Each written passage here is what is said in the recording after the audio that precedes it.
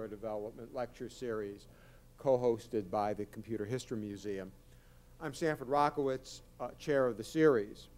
First of all, Laura Merling, executive director of SD Forum, is going to say a few words about the organization. Laura?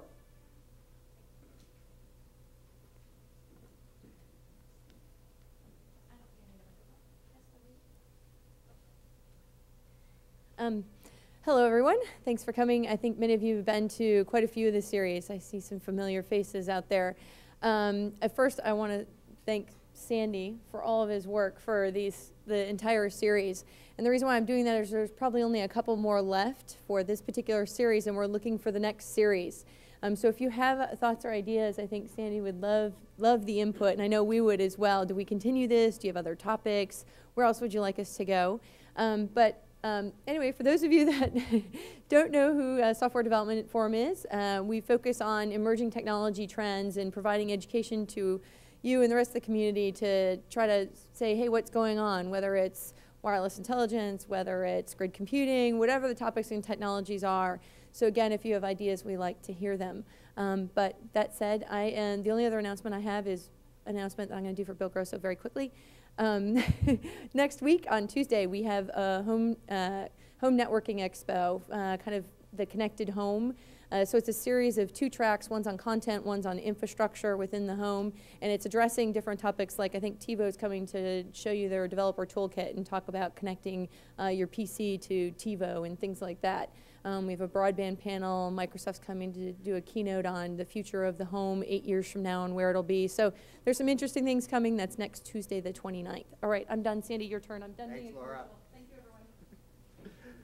Well, we're delighted that the Computer History Museum is co-hosting this series. And as many of you know, the museum is videotaping the talks in the series for their archives. And John Toole, the executive director of the museum, is going to say a few words.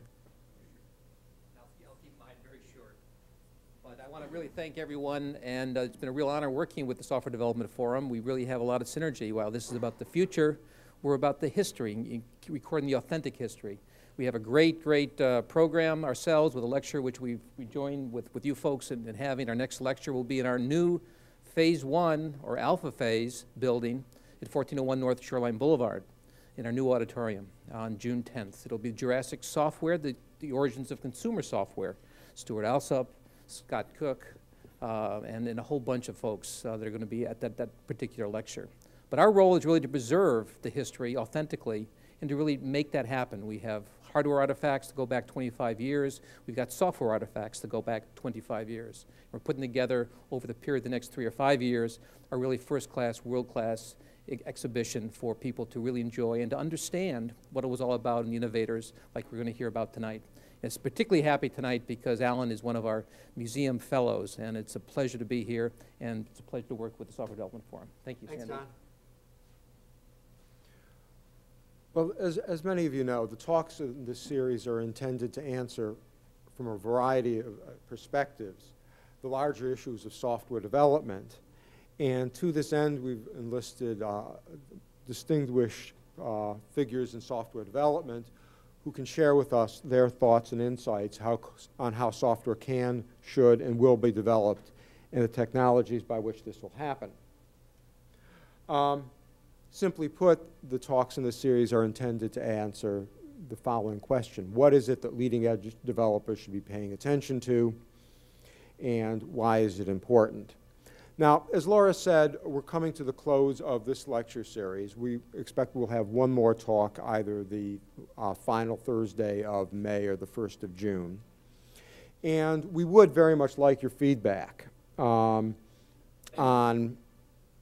what's worked for you in this series, what you've thought has been valuable, what might have been done better. And looking forward to the coming year, what might we look at in terms of a series addressed to a senior technical audience? What people would you like to see? What topics would you like to see addressed? And I know some of you might have caught the slideshow that was playing here earlier on as you were coming in. It included my email address, which is Rockowitz, Rockowitz, at Minsoft, MINSOFT.com. And I'd very much appreciate hearing from you your thoughts on what we might do as a follow-up series next year. Our speaker tonight is truly a seminal. Pardon? It's with Alan Kay, it is a true challenge to keep it short. Xerox Fellow, Atari Chief Scientist, Apple Fellow, Disney Fellow, HP Fellow, President of Viewpoints Research Institute. The list goes on, and the awards goes on. Alan has said that the best way to predict the future is to invent it. And my God, has he walked the talk? His image of the Dynabook, sort of way back when computers filled rooms, sort of clued us into what computers might be, what a personal computer might be. One of the creators of Smalltalk, the first dynamic OO system. He developed key aspects of the windowing user interface that we all know. So it's a real honor to welcome Alan Kay here this evening.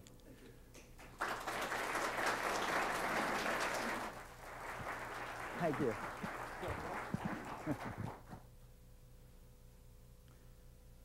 Yeah, thanks. You know, it's great to be back at Park, but of course this part of Park never existed when we were here. It was built after a whole bunch of us left. So this is actually a new part of Park. And since this is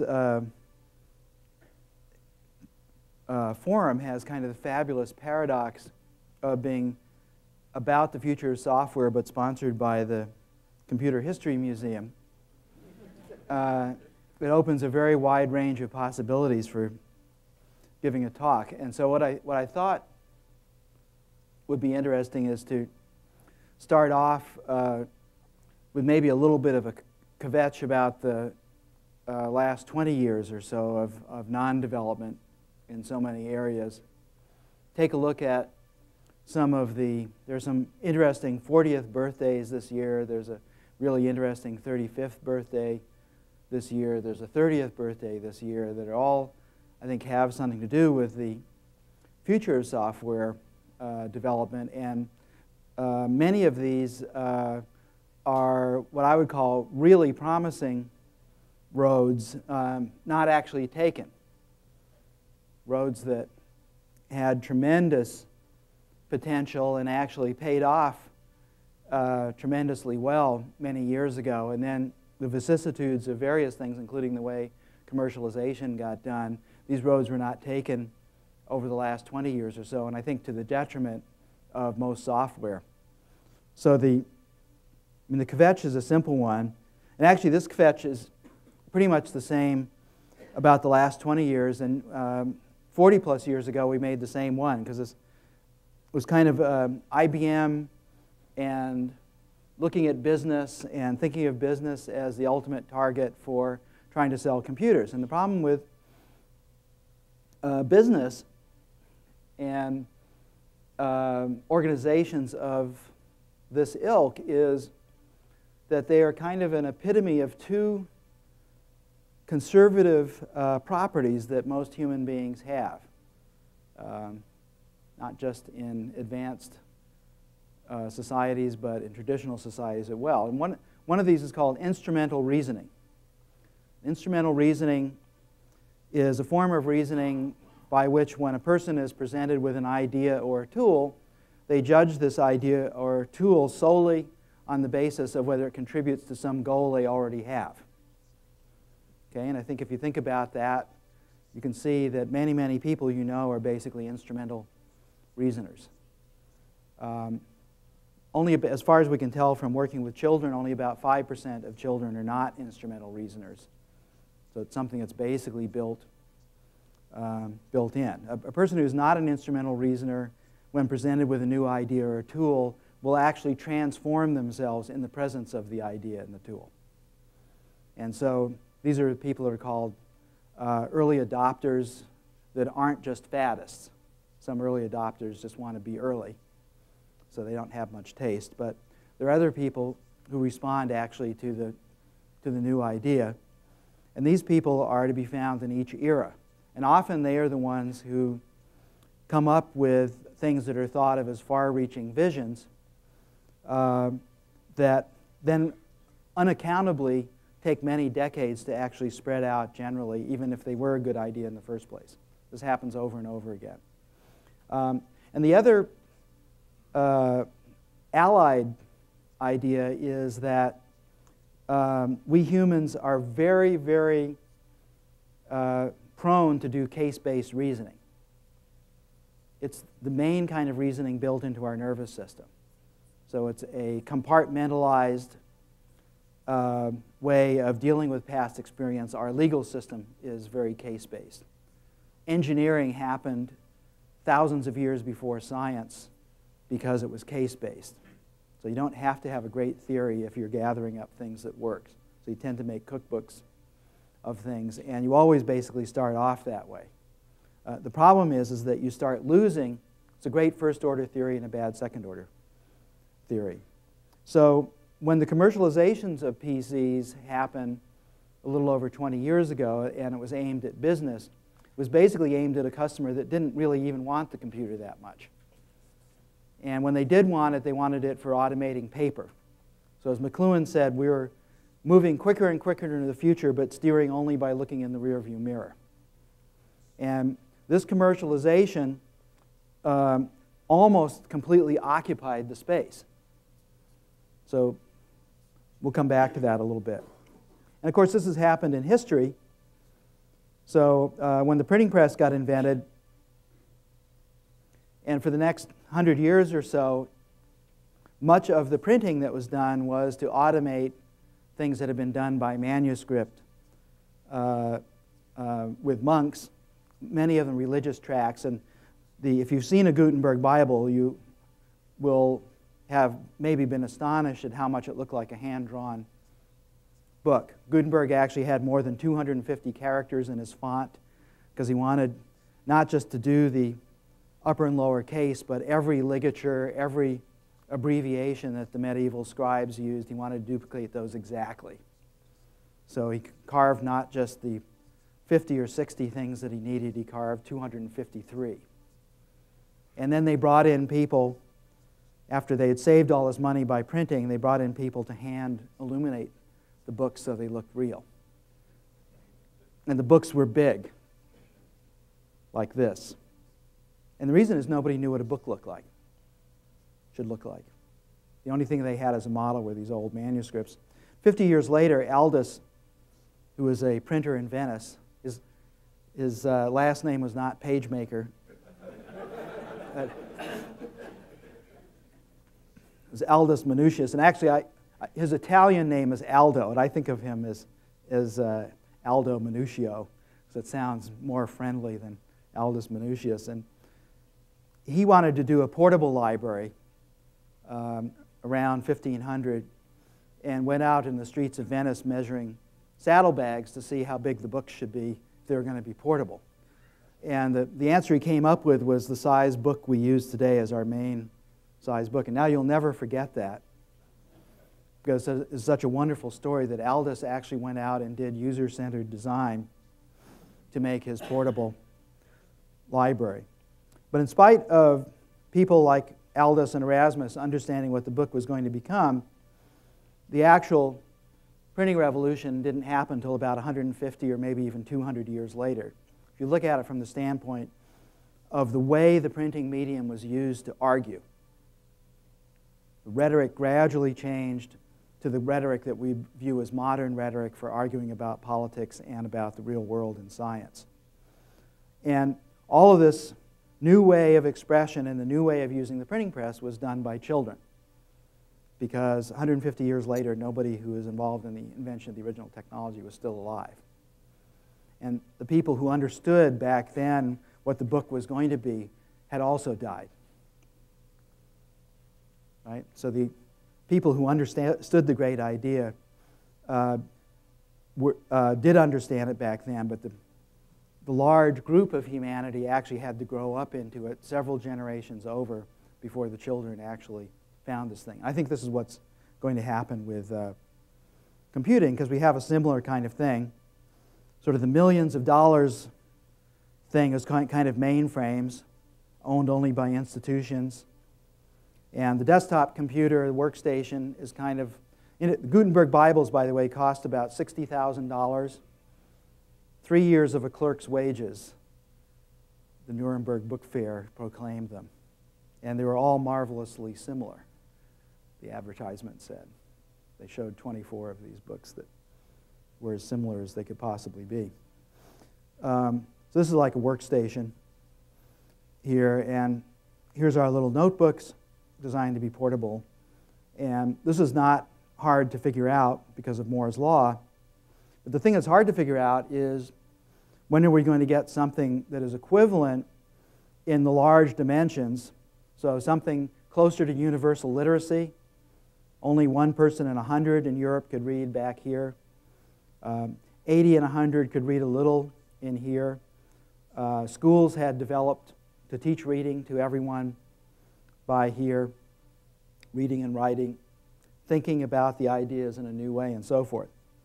So when you look back 40 years, you can see a lot of promising stuff that happened then. We'll talk about it a little bit because it's worthwhile thinking about how some of this great stuff got started. And then when commercialization happened, it kind of died away. This may be overly harsh. But if we take a look at one 40th anniversary, this happens to be the 40th anniversary of the funding of Project Mac. And Doug Engelbart's proposal to ARPA was done in '62, right before, so it was just starting to happen here. And Licklider, and this is a picture of him actually from that era, when he was the perceptual psychologist, went to Washington. They had some money left over from the space program as it went over to NASA, and they decided to give it to him to do with whatever he wanted. And he decided to try and deal with this idea that he'd had about man-machine symbiosis. And he wasn't the only one who had it. But he had a nice phrase. He said, "Not too many years, human brains and computing machines will be coupled together very tightly, and the resulting partnership will think as no human brain has ever thought." So if we look at where we are today, it just hasn't happened yet. It's happened in the sciences. The sciences, particularly the physical sciences, have been absolutely transformed by the computer. And scientists are thinking in ways that no scientist ever thought before because there are computers. But in general, this is not true. It has not happened yet. So let's look at a couple of the ARPA goals. Sorry. One of them is this notion of end-user computer literacy. And now last year was the actual, I'm fudging a little here, last year was the actual 40th anniversary of Sketchpad. But Ivan's thesis was signed in January '63, so I'm claiming something here. But it's always worthwhile, I always contrive to find a way of playing this because it's worthwhile thinking about this period when we like to say there was only one personal computer, and that was when Ivan was on a machine that was much larger than this room from 3 to 6 o'clock every morning. So this machine did not even draw lines. And notice he's pointing to the segments here, and he's saying, now make everybody mutually perpendicular. And Sketchpad there just figured that out and made him a nice little flange. So continuous zooming and clipping on this first. This is the first actual window ever done. This display could only plot points, so Ivan had to write the line drawing routines as well. So there the constraint was parallelism, and now the constraint is collinearity. So he's using those solid lines as guidelines for drawing the dashes, and then he'll make the solid lines invisible. So about half the capacity of this huge Sage computer, the TX2, was used for doing the graphics. Okay, now he's got the hole in the flange. And the actual sheet of virtual paper he's drawing on is about 1/3 of a mile on a side. So it's a continuous zooming interface. This is why it was called Sketchpad. The idea was to just draw quickly an idea and then get the machine to clean up the drawings by telling it what the additional rules were. So I used the center of the cross pieces there for the center of the radius of the circle. And so when he tells the thing to become mutually perpendicular, that drags the circle and makes them a nice little rivet. And so Sketchpad is actually a continuous nonlinear constraint solver. So a little bit like a graphical spreadsheet many, many years before the spreadsheet. Because it could do nonlinear problems like stresses and strains on bridges and so forth. So now he's got himself a little rivet there. And here's one of the first ideas this ever appeared in software, is the notion of making an instance.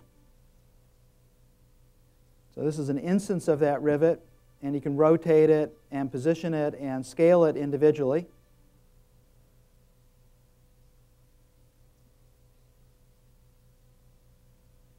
So he's going to anchor it into the flange there. You can see that the success of Sketchpad led to a desire for nicer displays. And here's a very powerful idea. One of the first times ever in software is the idea of multiple instances. And then he notices, whoops, I've got that cross piece there. Let me go back to the master, which today we'd call a class. Let me make the cross pieces transparent. And now when I go out to my drawing, the instances have all felt that. So this is a true object-oriented software system. I believe the first real one in all important details. And it's a prototype-oriented system because when you make something, so he's got this rivet in the flange, he can make that into a class or a master. And now he's getting instances of that thing he just constructed. So this is dynamic object-oriented programming done by continuous problem solving. And I once asked Ivan, how could you possibly, in 1 year, have invented computer graphics, have invented object-oriented software, and done the first real-time problem solver? And he looked at me and said, well, I didn't know it was hard. So he had a tremendous advantage in that nothing was known about computer graphics. Nobody had really done it in any interesting way. And one of the wonderful things about his thesis, which, by the way, is available from MIT. If you get online and go to the Barton Library or one of the library services at MIT, you can get the PDF file for it. And it is astounding. I believe it is the closest thing to an act of a Newton in our field, in the sense of Newton stuff was impressive in any age, and maybe most impressive from where we were before Newton to where we were after Newton.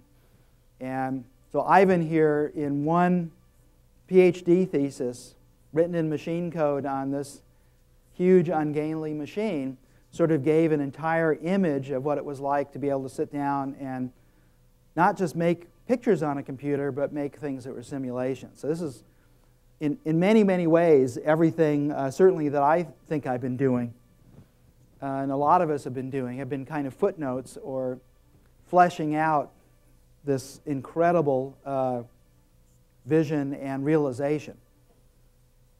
Unfortunately, Ivan is too restless to actually, he could do most unbelievable things in little 5-year periods, and he had to move on to something else. And those of us who followed him just simply lack his incredible talents. So it's actually hard to go out and buy a system today that will do all the things that Sketchpad could do back then. Kind of an interesting commentary. So another paradigmatic system is sort of almost the opposite, done exactly at the same time, was the original video game, Space War, done in the PDP-1. Here it is. If you ever programmed it, it's really one of the first machines that anybody would call a honey, because it was just right there. It was sweet. You could really make it do things, and it had one of the early graphics displays from DEC on it. And one of the first things they did on it was one of the first graphics text editors, which they called expensive typewriter, because it was basically a typewriter, except it cost $110,000 or so. And then pretty quickly, Steve Russell had been reading the Doc Smith Lensman series and decided to take a shot at trying to do that. And he came up with something like this. And this is a kind of a recreation of it, but the basic idea is you got F equals ma going, and so when you try and steer the thing, you have the problem is you already have quite a bit of velocity built up, and so if you want to stop this thing, you have to point him away and try and kill off his velocity. So it's quite interesting and challenging to use even before they put a sun in there with a gravitational field that made it even more interesting.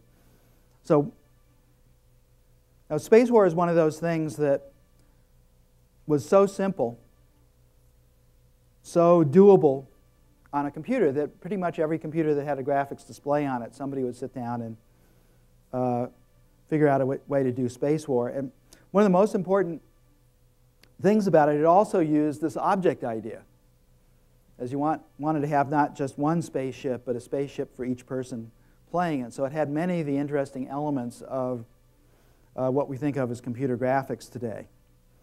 And it's fun. Okay, so another part of the ARPA dream from way back was the idea of being able to do group collaborations. And this happened in two forms which later got combined. One was this desire to do the intergalactic network, as Lick called it back then. From Doug Engelbart's proposals about boosting the combined intelligence of groups. And so it just happens to be the 35th anniversary of the greatest demo that was ever given, actually a little bit later in the year, right, Bill? So if you don't, everybody here must know Bill English, but Bill, raise your hand, please, because everybody's heard of Doug Engelbart, but Bill was the guy who made all the stuff work.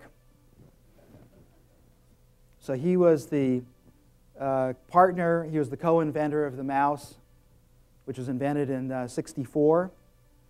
And this picture here is a picture that could have been taken yesterday at somebody sitting at their desk, but it goes all the way back to the '60s. So this is kind of the birth of personal computing, the way I look at it. Whoops, and do we have sound? Somebody giving me sound from this thing? Let me look just that low. Okay, let me stop this for a second. This is one of the advantages here of having a system where the authoring is always on, is I can just rewind this guy. Let me just move him up to about here.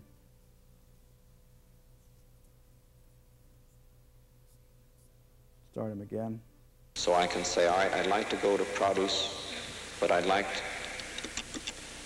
go to produce, they get big, I'd like to say one branch only, and let me look just that low, and I see it.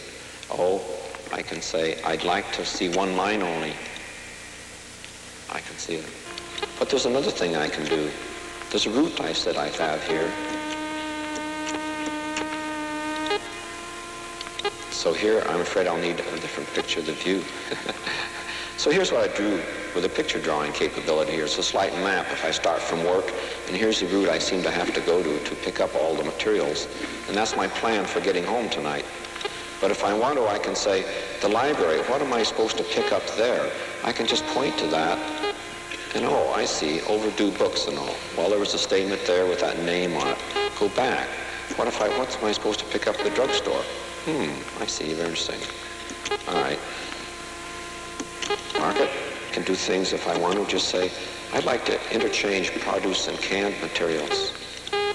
Bingo. And they're all numbered rightly if I care to look. Interchanging them very quickly. Cans are going to get interchanged with produce. They do it and all gets renumbered. So one of the nice reasons for showing this is you get a nice, this is from the 68 demo in San Francisco that I was very happy to be there. It was one of the, run like a military campaign. Nothing was left to chance, right, Bill? It was the most incredible thing you've ever seen. And that thing on the puny little thing there was bigger than this whole screen. It was just this huge thing done by one of the first light valves that was pretty much using an atomic bomb as a light source. Huge, big situation display. But one of the reasons I show that is the computer was actually down in Menlo Park while Engelbart was giving this demo up in San Francisco. And we'll talk about that in a second. But if you look at the response on this system, you'll notice the response was sub-second on all important interactions. And I have to tell you, the computer this was done on was about a half a MIP, 192K bytes, and was time-shared. So Doug was not the only user on this machine. Think about that for just a second, and think about what we don't get off these several hundred MIP machines. We do not get sub-second response. So how could these guys have possibly gotten sub-second response? Anybody got a theory? Okay. That's a necessary but not a sufficient condition. Who's got a more close order theory? Okay, I'll tell you why. The reason is because they wanted to get sub-second response. They were not going to be settled for anything less than sub-second response. They worked their asses off to get sub-second response because it was part of their image of what it meant to fly. That was one of the metaphors, to fly through n-dimensional thought vectors and concept space. So this was a conception, a grand conception, about what it meant to have a corpus of knowledge that was useful to other people, and also an understanding that in any retrieval operation you're doing, you're spending most of your time rejecting. So the only way you can make something like this work, whether you're browsing or any kind of searching, is you have to reject quickly. So they had this thing set up. It was just incredible. We could go on and on about it, but it's worthwhile when you're thinking about the future of software. You don't have to go much past this in 1968 to make your first list of 15 criteria for what you should do and what you shouldn't do, because they just really, really went after it. And the next part of it is perhaps even more interesting and was part of the original conception as well. So check this out.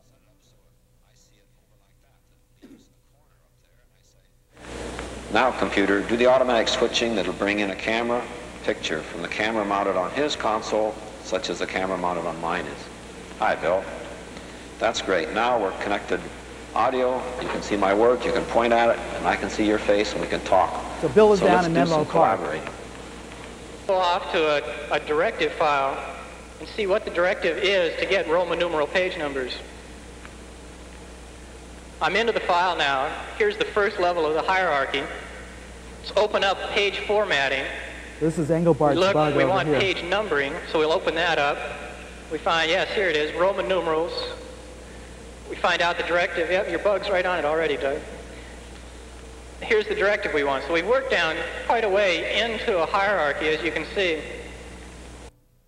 Okay, so another part of this conception was that through every part of the system, not as a feature added on from the outside, but to be able to do immersive collaboration of various forms. And this was a demo of it, and they even had their meetings. When they had a meeting in the same room, they had the consoles down in these sort of circular table arrangements that they had, so that they were actually sharing the context and they were using this as a shareable blackboard back then. So one of the nice things is you can get videos of these demos. There's a lot of stuff written about it, and if you're interested in any kind of improving group process, thinking about what criteria are for starting, you have to start here. It's because most of us aren't as smart as these guys were.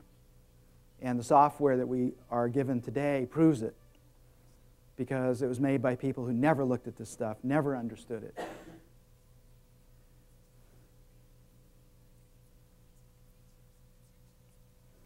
So another thing that ARPA was thinking about was kind of a form. We saw one form of what the computer environment was going to be like. Here's here's another one from RAND. It was done about at the same time. And it superficially doesn't look that similar, but it actually is remarkable in the points of similarity it has with the Engelbart system, come at from a completely different point of view, which is from the standpoint of the end users that they dealt with at RAND Corporation. It's called Grail, and it's one of those amazing coincidences that both the tablet and the mouse were invented in the same year. So it's I didn't know whether you knew that, Bill, but it was. So Tom Ellis did this, and these tablets were actually kind of like a sign that you were a real graphics person back then, because they cost $18,000 in 1968 dollars, which is like $100,000 today to get one. They're made by hand. So there are probably less than 50 of them made in total. So take a look at this end user system.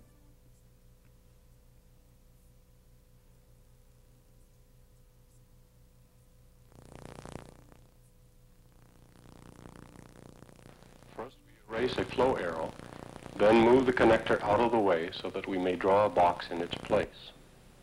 So it recognizes he wants a box and makes one. Now it's recognizing his handwriting. The printing in the box is Compare that being with used graffiti, as by the way. commentary only in this case. The box is slightly too large, so we may change its size. Where modern window control came from, literally. Then draw a flow from the connector to the box. Attach a decision element to the box and draw a flow from it to scan. We then erase the flow arrows attached to the process post new area and move the box to a new position.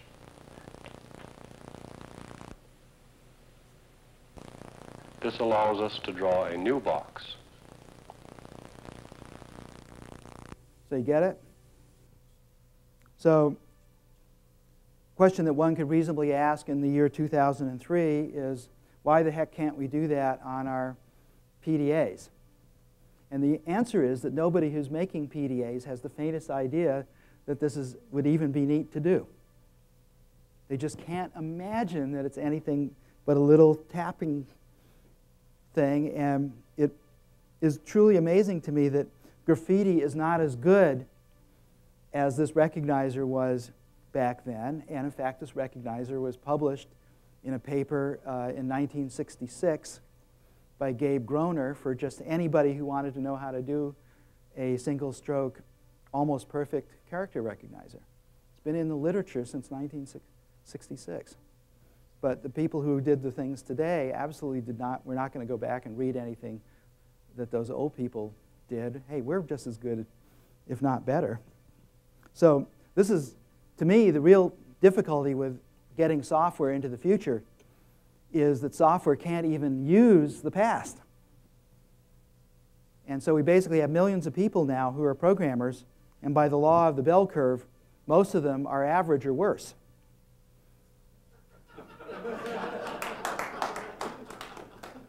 In fact, if you think about what a bell curve is, 83% are C's or worse.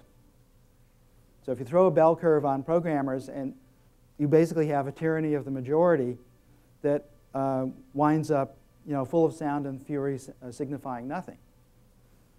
So this is a huge, huge problem. So one of the biggest first things that we could do to get ahead in software is to at least start with best practice. And the other thing that was nice about this recognizer, it was only about 8K of code because it ran on a really small machine. That is, the machine was an IBM 360 Model 44. But it was pretty tiny from the standpoint of bits and bytes. Okay, and then sort of a more indirect thing that ARPA had a huge part in was in trying to get real computer science and engineering invented. Now, I would claim this hasn't really happened very well yet, but there are some really interesting stabs at it. My favorite one, what I think of as the best thing ever done having to do with programming language, was McCarthy's invention of Lisp. And it was done kind of in a typical way that these things get done, is that McCarthy was basically a mathematician, and so he was able to do this when he was thinking about a universal way of doing computing. This is kind of the Maxwell's equations of programming. So it's the bottom half of page 13 in the Lisp 1.5 manual. And pretty much everything that is good about programming is in those few lines. So it really has a lot of the Maxwell's equations. And then Steve Russell, again, the guy who did Space War, was the person who coded this up and made it into a real language called Lisp. And then many other people worked with it. That happened a few years earlier, but this year, and I just sent an email to Peter Deutsch yesterday to confirm that this is indeed the 40th anniversary of a truly remarkable version of this, which was the first interactive Lisp on a standalone machine, and it was also its own operating system. It was done by Peter when he was only 16 years old.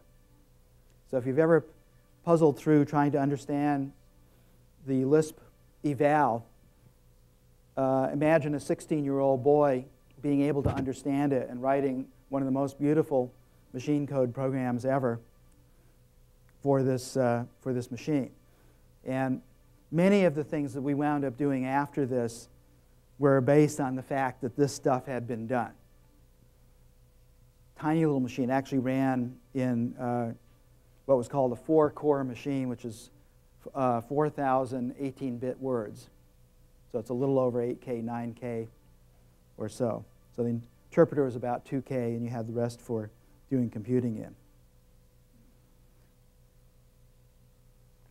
Now for me, my background is in math and biology, and my first collision with this stuff was in running into Sketchpad and then Simula, seeing the similarity to biological cells as a universal building block and thinking up the idea of dynamic objects.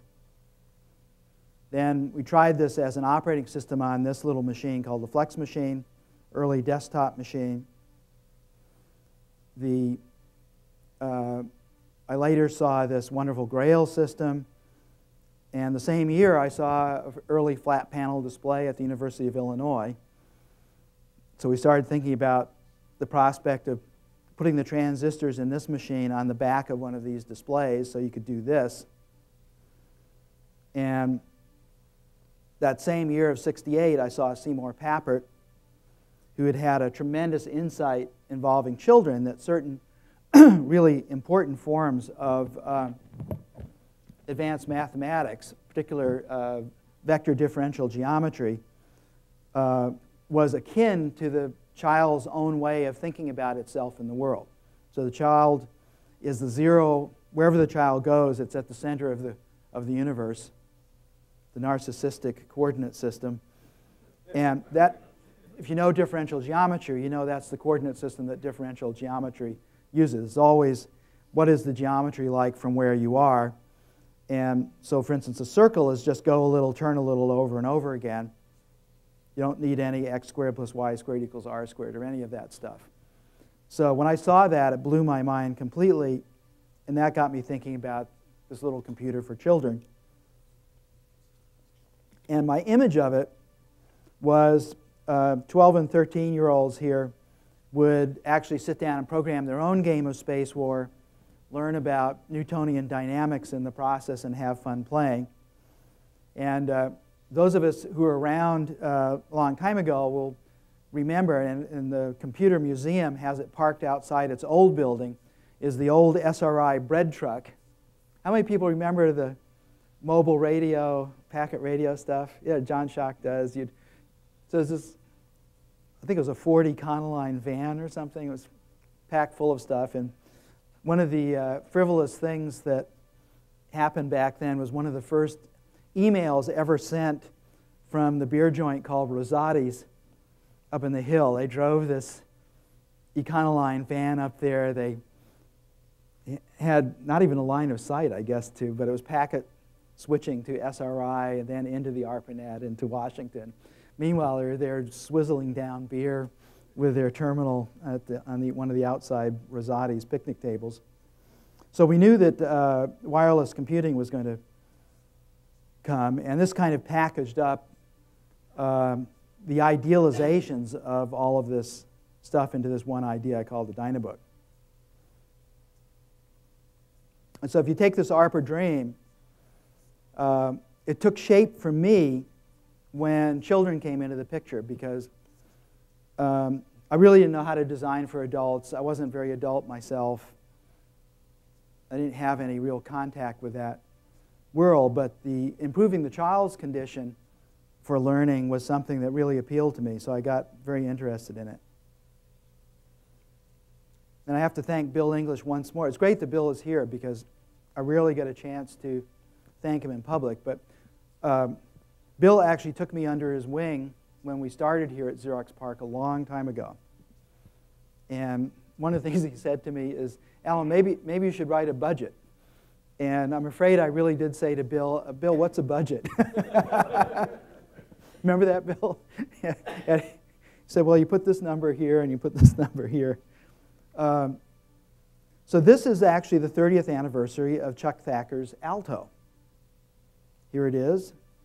And so that was a real milestone. It went along with a whole bunch of other stuff that we did. And historically, it had an interesting parallel with the PDP-1 Lisp thing, because it was the strength of what McCarthy had done. Because I'm basically a mathematician, not a programmer. I program a little bit, but I don't consider myself a programmer. But I felt I could do the same thing for an object-oriented language that McCarthy had done for Lisp. And this is one version of it. And Dan Ingalls, who is right over here, Dan, raise your hand. So Dan was the reality guy. He took this little paper thing and made it into a succession of Smalltalks that live to this day.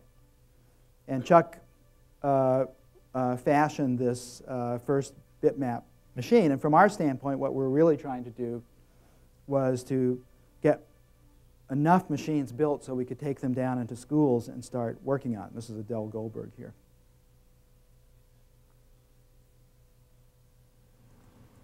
And now up to the present, I'm just going to show you a few of the kinds of things that we've been doing. So Squeak is kind of an outgrowth of some of the stuff that we did at Xerox PARC. And we don't think of systems like this as goals. It's hard to define, but it's relatively easy to define computer systems as vehicles or media. So you sit down because you're basically trying to make models in it, and you get ideas for new kinds of models, and so you have to use the modeling material to make the different kinds of modeling material to make the models, and so forth.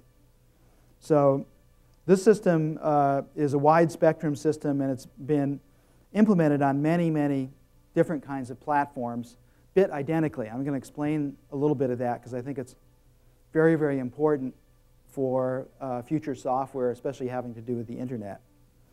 It's also of interest because it was basically done by this small group of people here. Here's Dan Ingalls again, Scott Wallace, Ted Kaler, John Maloney, and Andreas Raab. So it's an example of a system that involves its own operating system and many, many things that we think of as applications done by a very small number of people rather than the hundreds of people that you think of needing it. So there's interesting questions about, well, how is this actually possible? It has a very flexible object system. So if we take this is kind of a cute little demo here. If you take a paragraph doing word wrap, and you're in a real object system, then you can just let those guys wander around here. And if you think about what do they have to actually do, they kind of have to follow the leader. All right? I can get them to go faster. And the algorithm we usually think of is kind of the one that is done between frame times. So it's actually doing the same thing there, but between frame times, it looks like it's happening instantly. That is a very easy way of programming, because it's basically just 4 little rules to do it. There's many kinds of media in here. I'll show you just one other thing here. And so we live in a world of applications. But if you think about it, applications are one of the worst ideas anybody had. And we thought we'd gotten rid of them here at Park in the 70s. Because applications kind of draw a barrier around your ability to do things. What you really want is to gather the resources that you need to you and make the things that you want out of them. So for instance, one of the ways of thinking of desktop publishing is that it's just graphics done right? Because you basically want to be able to make almost any kind of graphic construction on the screen. You want it to be able to react to things, and you want the elements to be not confined in the bounds of an application, but be part of something else. So you should be able to have primary and secondary reactions. So here I'm drawing through text, just as you would expect, but I should also be able to hop the fence here and, for instance, drag this guy out like this, but I should be able to do this without destroying. So you see if I'm scrolling here, it's scrolling there and flowing through. So these objects interact with each other to the extent that they need to, but no more so. And you kind of get desktop publishing for free, or any kind of media composition.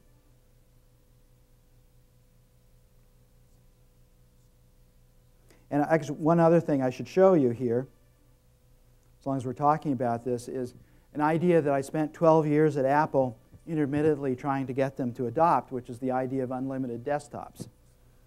And Smalltalk at Xerox PARC had this, and the Squeak system here has this.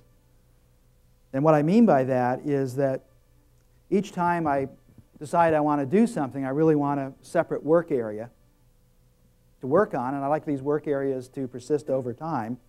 And we've been looking at them. So there's no separate presentation thing. There's nothing like PostScript here. I mean, nothing like PowerPoint. So if we look at the projects that are in this guy here, we can see the presentation that I've given so far. Right? Here's where we are right now. Here's the next thing I'm going to show, and I decided I'd really rather show this thing. And each talk that I give is a sorting of the projects that I have. So the idea is you never have to go to anything weaker like PowerPoint to give a presentation. You just link up the various things that you've been working on and show them. And these things are also the things we ship around the web instead of web pages.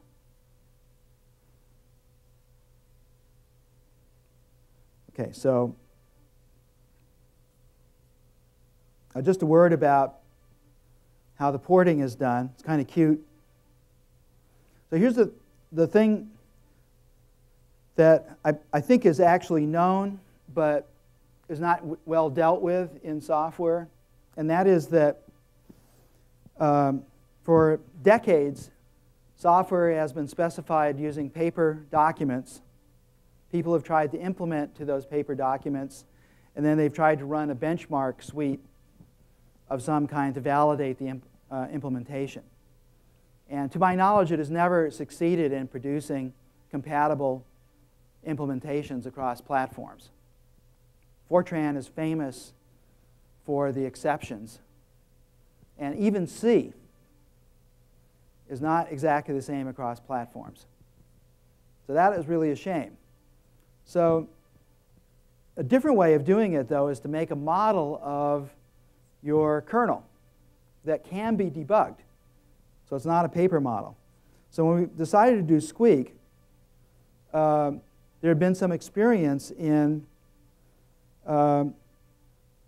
doing various kinds of Smalltalks at Xerox PARC and afterwards. So the idea was to found an old Mac that would run an old Apple version of Smalltalk, and we'd written a book 20 years ago, 20th anniversary of this book now. And this book had in it, among other things, it had the VM of Smalltalk written in itself. So if you type that in and get it running, you have a simulator of the VM. Then you could treat that simulator as the spec and say, okay, that's the only validation and specification of the system that we're going to have. And we'll debug this, and when we get it running, we will have the definition of the VM that we're hoping for. Now, of course, this doesn't do you any good because it's running glacially slowly. So the next thing you have to do is write a translator of that. And this work was primarily, for Squeak, was primarily done by Dan Ingalls and John Maloney.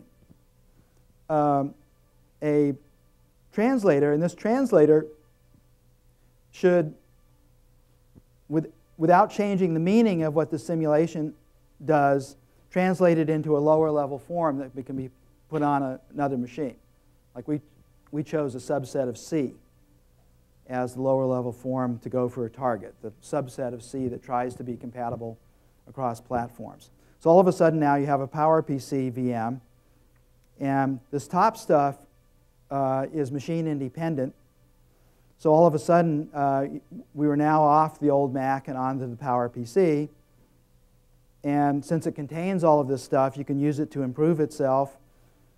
About a month and a half after we put it out on the net, a guy in Germany we'd never heard of before sent us a version for all the Intel PCs, and that's what we run today.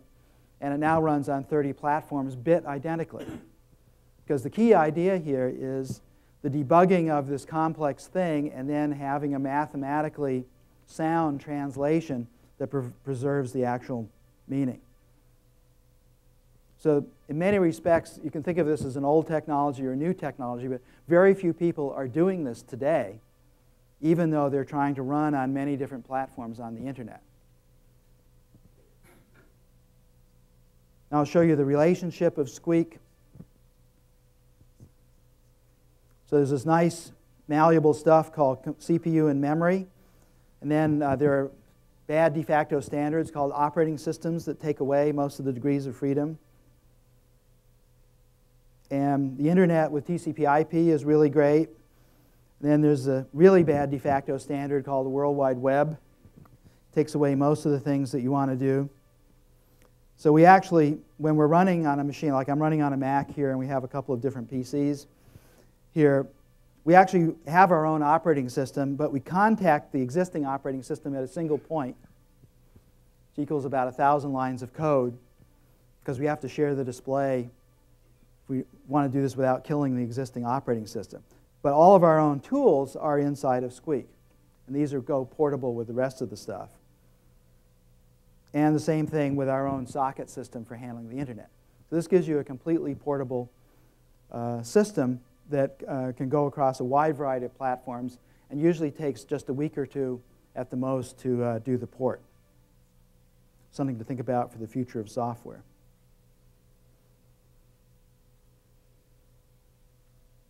Okay, so let's take a look at the present.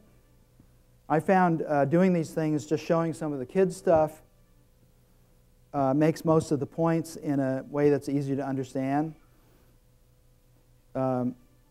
Nice thing about working with kids is when you give them something, they feel quite free to reject it.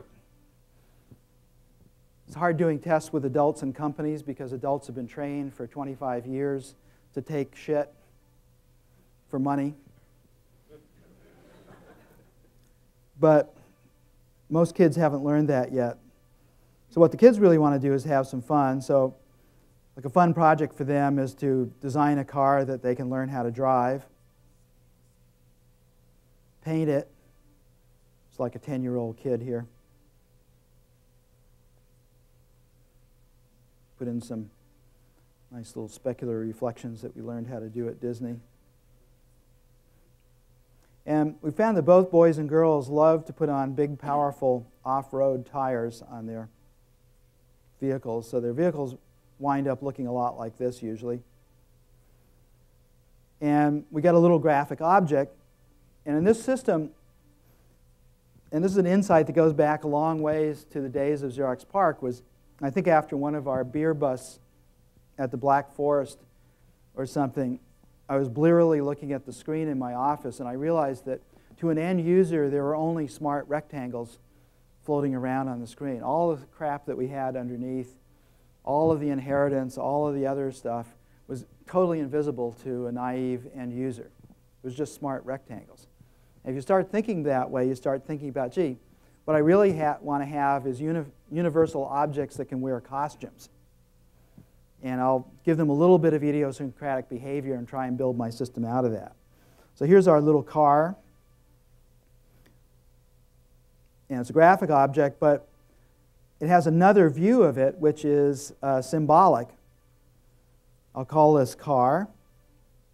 The kids like this, and we're trying to teach them math, so we want to get them interested in this. So, for example, if we look at this property called car's heading and start it counting up,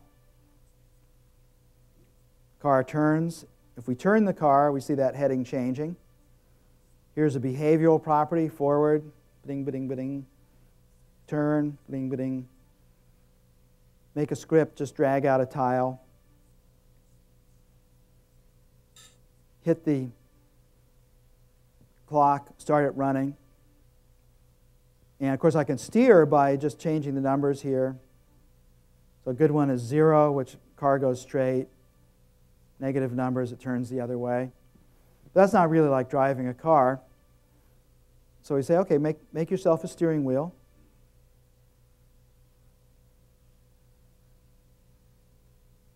I always do a blue one. So it's just another little costume on one of these guys. Look inside of it. Call it wheel. It's got a heading. If you look at that number there on heading, it goes positive and negatives. I turn the wheel. Positive and negative numbers here influence the car. So that's an invitation to pick up the name of the numbers coming out of the wheel. Just drop them in there. And I should be able to control the car now. So it's sort of, for the kids, it's one step learning about what a variable actually is. It's generally one of the harder concepts for kids to grok. But it's very easy here because it's operationally in their space. And the system is just recompiling and recompiling and recompiling as we go, every time we make a change. So these scripts actually run as fast as the underlying Squeak scripts. They are the underlying scripts. So you can do very fast things, as we'll see in a little bit. Okay? So once they've done some of that stuff, we can investigate the real world using our ability to make models now. Sound, please. Keep the sound on.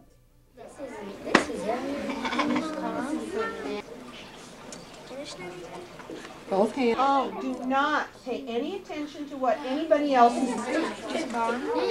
Now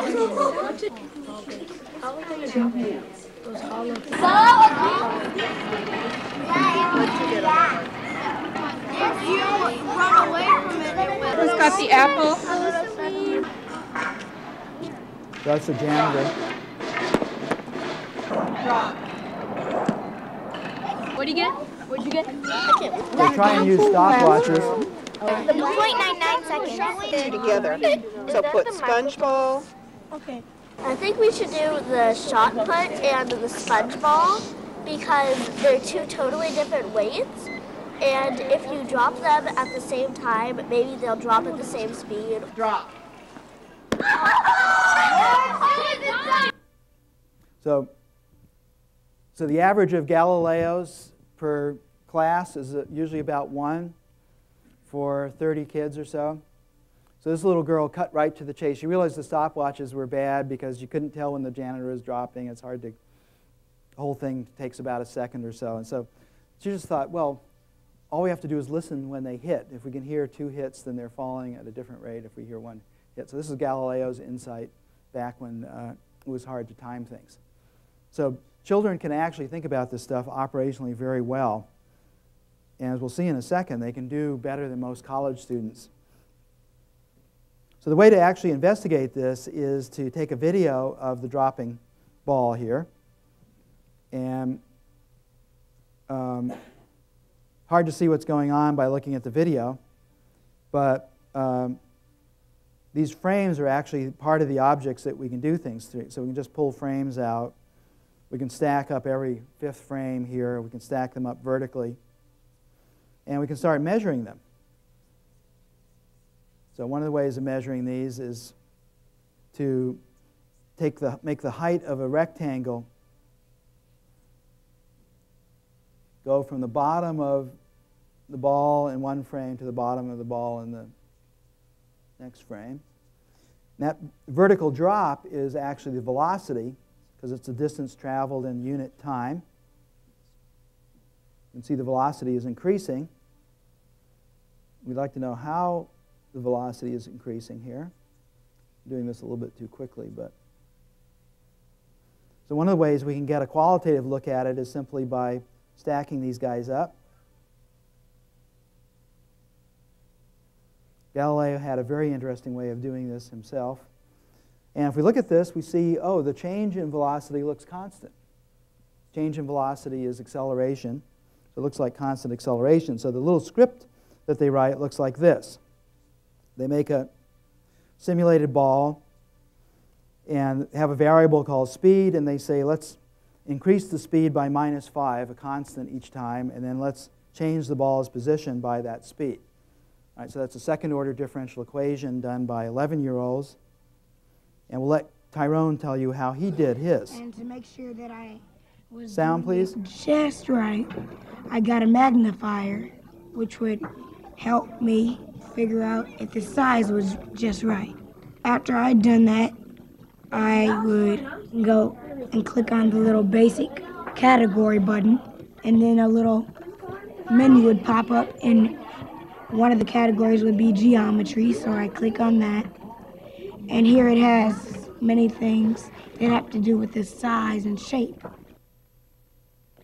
of the rectangle. So I would see what the height is.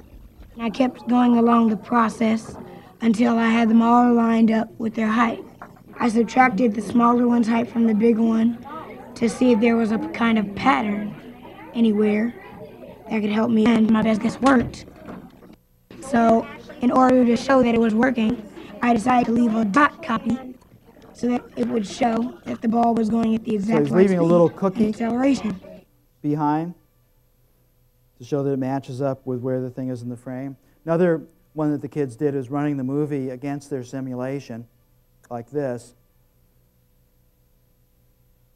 to show that they've got the thing nailed. Is that cool? So if you know anything about this, this is one of the most studied difficulties that college students have in science. There are literally hundreds of papers that give every kind of statistic you could ever hope for. But the most interesting one is that 70% of college students who encounter this in college can conclusively prove that they don't understand it. So this is one of these point of views is worth 80 IQ points thing.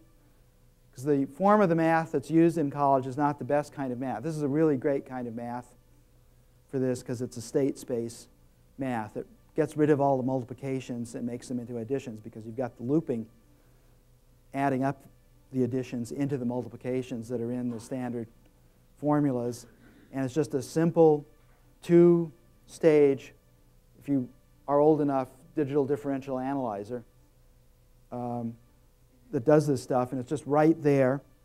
And immediately the kids use it to start doing things. They can shove things off cliffs. They can fire water balloons. They can make a lunar lander game. So here's the little two-stage thing. Drops the spaceship down there. So gravity eats velocity. The motor of the spaceship produces velocity. This little script makes a flame appear when the motor is on. And this is the one that crashes you if you're going too fast. So a lunar lander game looks like this. So I can toss the thing up on its jet. I can ease it down. People used to spend money for that game. And of course, in the spirit of this thing, have to do space war. And again, we have a way of doing the sketchpad kind of prototyping. So here's a spaceship with its acceleration variable, because now we're not worrying about just vertical stuff. We have to worry about vectors, velocity variable, the joystick, and so forth. And we want to be able to make several of them. We can just copy these by using the green copy button here. Put these spaceships into the universe here. We can differentiate, say, this guy by giving it a different color. And we can start them both going. All right, so this is kind of what I was talking about. This is the program that you have to write in order to do this, and that is the only program that you have to do. So the interesting thing about most software is that the mathematics, you can think about what the actual prime relationships are of what you're trying to do. You realize they're tiny almost always compared to the code that you wind up writing. There are many different reasons for this, and we should talk about them a bit. Right now, I just want to move you through a few more examples and then show you some edge-of-the-art stuff we've been working on, and then have some time for questions. So here's a fun program, now thinking about feedback, done by these two 11-year-old girls. The idea is have the car be able to stay on the middle of the road as a robot car. And if you look at this little script, you can see when the sensor is touching the middle of the road color, it's going to go forward and no other condition. When it's touching the green curb, it's going to turn one way, and when it's touching the yellow curb, it's going to turn the other way.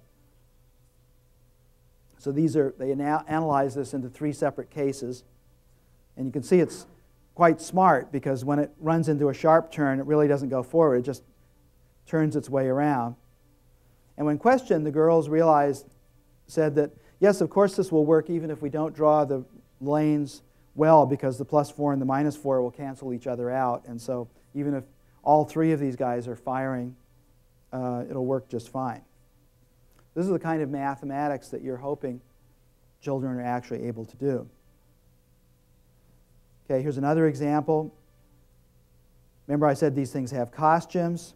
So here's a bunch of objects drawn by Sam, and he's increasing the cursor by 1 over and over again so we can see it going through there, and then he's telling this guy to look like the costume that's down here.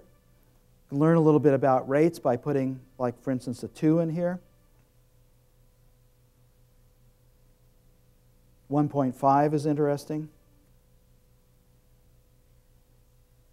0.5.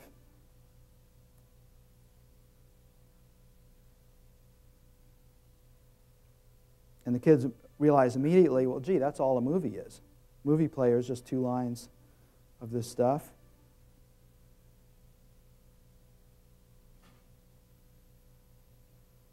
Then there's something that they didn't suspect, that when you say something into a microphone, the system gives it back to you as a bunch of little rectangles in one of these very same holder guys here. And here's a cursor. When we move the cursor, we have a little program that's going to move the speaker This graphic speaker here is actually connected to the real speaker in the machine. So if we turn this on, as the cursor goes by, we're reading the numbers here and we're animating this thing. You might say, well, why can't I hear it? And the answer is it's going way too slow. But this stuff runs as fast as the adult stuff, so I can actually speed it up by a factor of 10,000.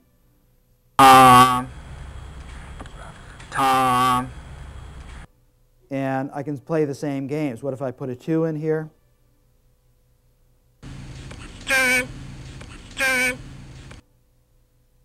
0.5.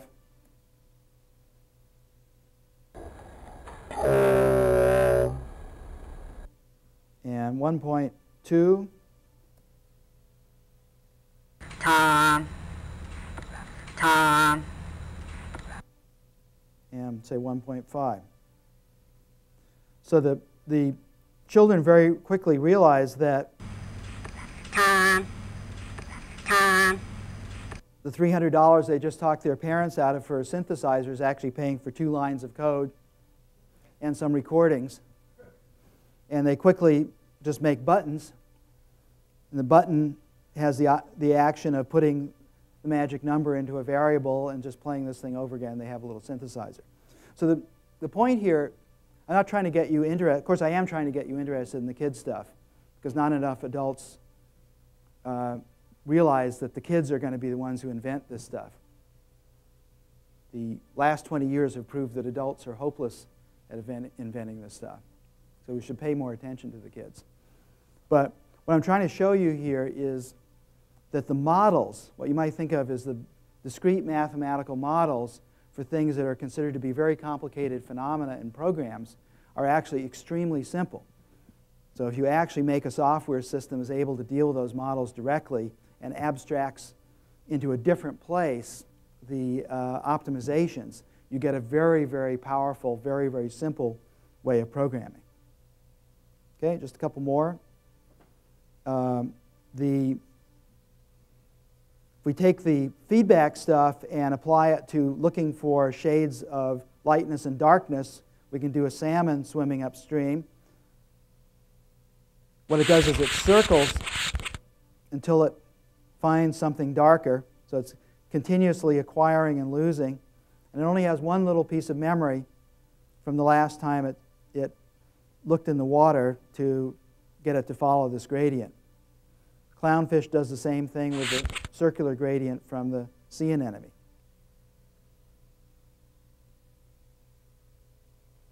Okay, and once you have done that,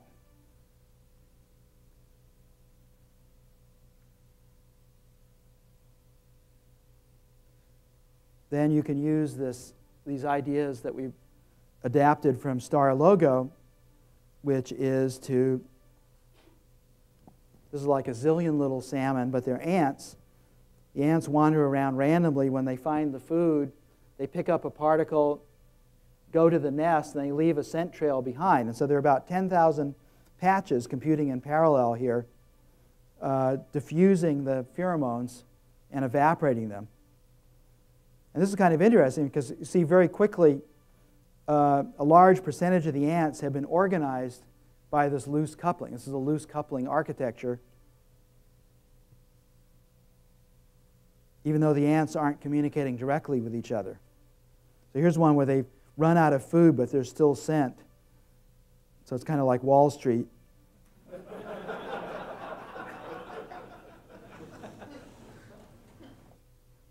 So that's kind of interesting.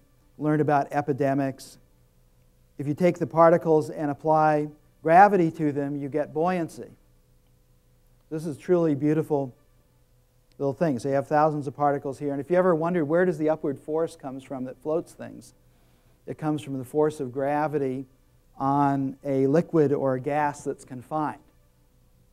If you don't confine it, it just spreads out. So it's the putting it into something that has walls of some kind, including a circular, spherical Earth, that makes it impossible for the particles to spread out sideways. They start piling up, and they start exerting an upward force that's proportional to how many things that are piled on top of them. And you get this model very, very nicely. And we can change the mass of the sphere here, make it 100 times more massive. So I'll change this to 1,000.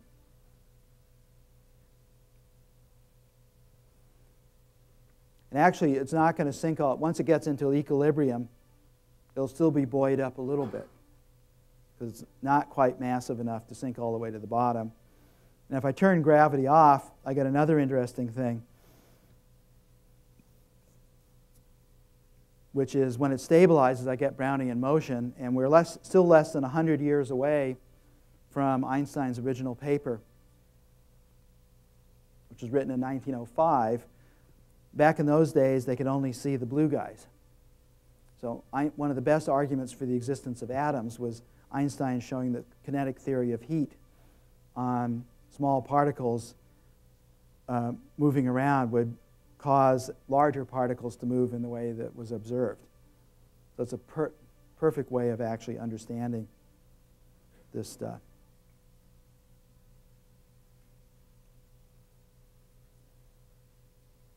Okay, so now we're going to look at some collaborative stuff. I'm going to go to so here's where I want to Booth switch over to this guy. Okay.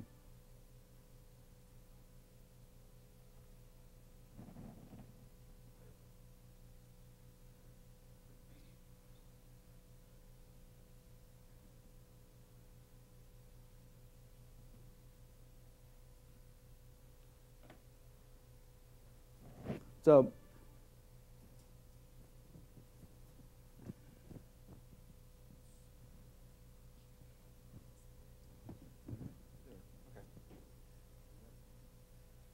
oh, it just wasn't showing up.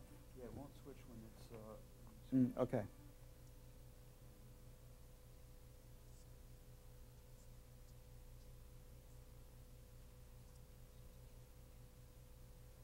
Okay, just a slight pause here. So I'll tell you a little bit about the problem, which is that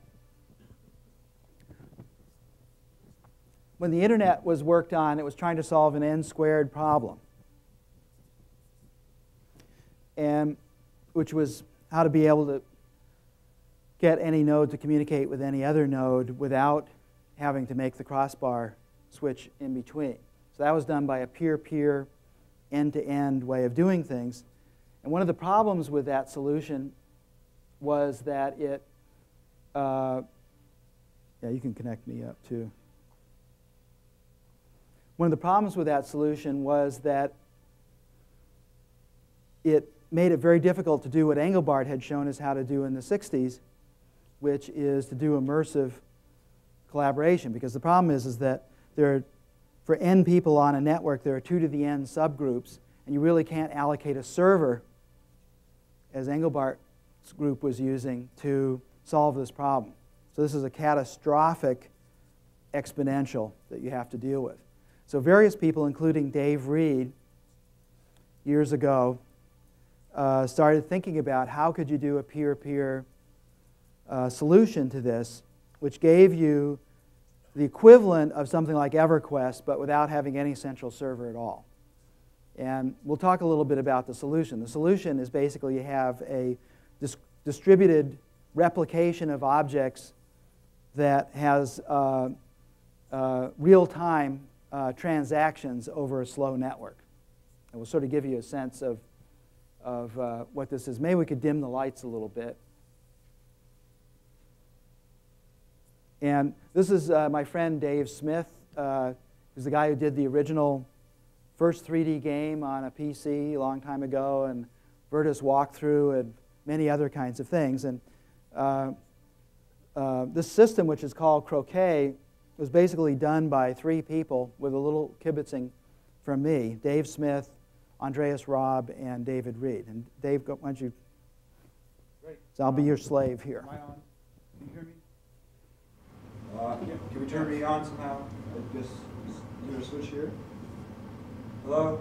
That's okay. You're on. Oh, good. Croquet, as Alan said, is a collaboration environment. What you're looking at right now is essentially 2D display, but what you're really looking at is not what you think you're looking at. Back away from this. And I'll back away from mine. So Alan's the white rabbit, and I'm Alice. And if you look, I am the guy on the right-hand side. Alan's the one on the left. Okay. Hello, hello. Sounds the same to me. Oh, there it goes. Wow. All right, so I'm going to go over here and show off a few things. Yeah, I'm going to follow, most of the time here, I'm going to follow and see what Alice does. This is a mirror, so I'm actually looking at myself and the white rabbit standing behind me, but it's a mirror that can move. It's a window floating in space. I can resize it. I can pick it up and move it around. Just like you'd expect I should be able to, right? There's nothing special about it. In fact, this is a portal into the current space that we're in. I can grab it too. So he grabbed it over there. So essentially, what's nice about it is any activity can be done by one guy, can be done by any person.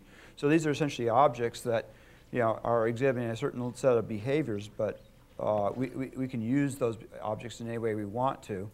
And any person can use them that way. Here's another object, this little pyramid. This is actually a Sierpinski pyramid.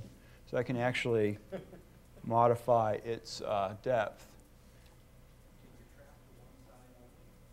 I'm sorry? Oh yeah. Yeah.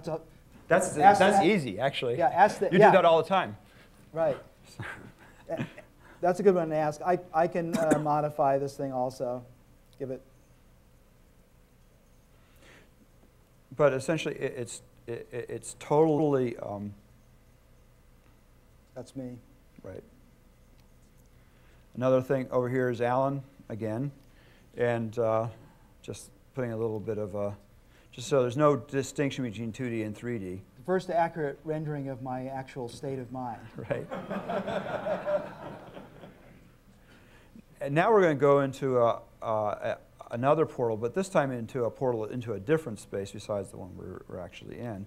This is actually a little a Martian landscape. Notice as I spin this around, I can look around. It's like picking up a shoebox and looking around inside of it. Now, Alan's going to watch me walk into it, so you pay attention kind of to both of those. What's going to happen is this is actually... Think of this as a hyperlink on the net, by the way. Exactly. This is like a web page, but better. So I just dropped in. Do you see? I'm inside that world.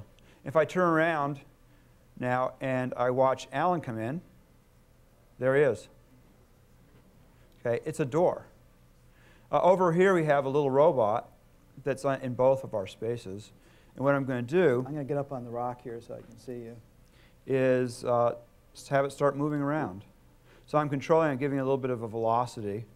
And I can turn... It's kind of like the car that Alan showed. See, it's got inverse kinematics. Yeah, notice the wheels are following the terrain, which I find very cool. And I can attach myself to that frame, or I can drive it from behind. So I'm literally like sitting right behind the thing and driving it around Mars. Actually, yes, let me show you that. I can get on it. Now, Alan should be able to see me. Now, how cool is that? All right. I'll get on again. There we go. Something's, I keep hitting something. No, I should be able to stay on it.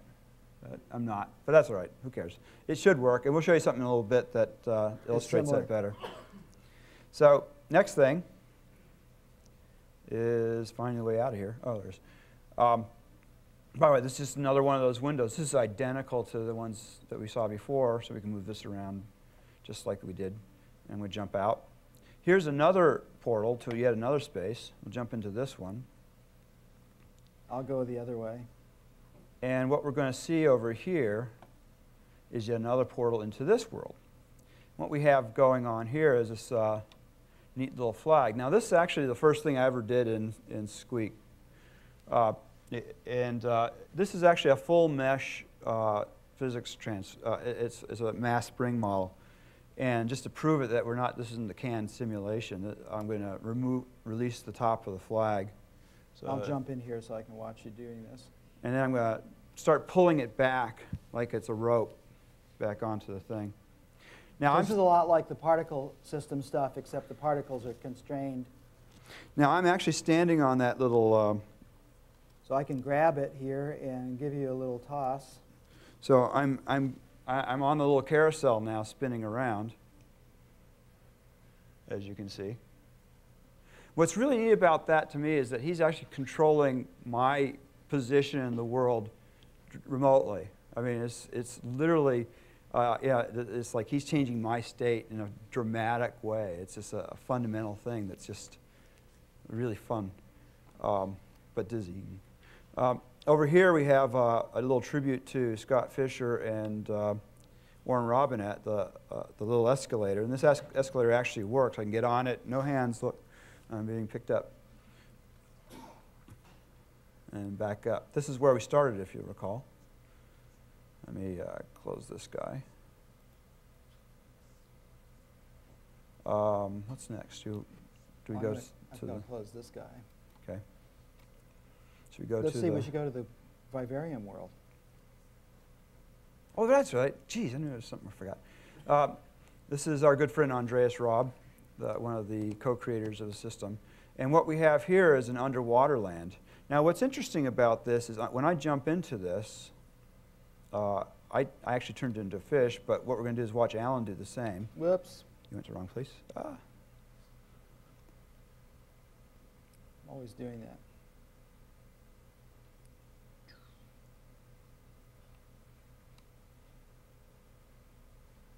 Now, watch as you'll see Alan come through. See him there? Oops, he turned into a fish. Now what we're going to do is populate this. There's a few fish swimming around, but we'd like our own. Now go up closer. Up here? Yeah, go up there. Yeah. Well, if I go too close, the fish will Okay. show up under the ground. So what I'm going to do is draw one. And literally, this is a little paint package. And I'm just going to do a quick and dirty fish here.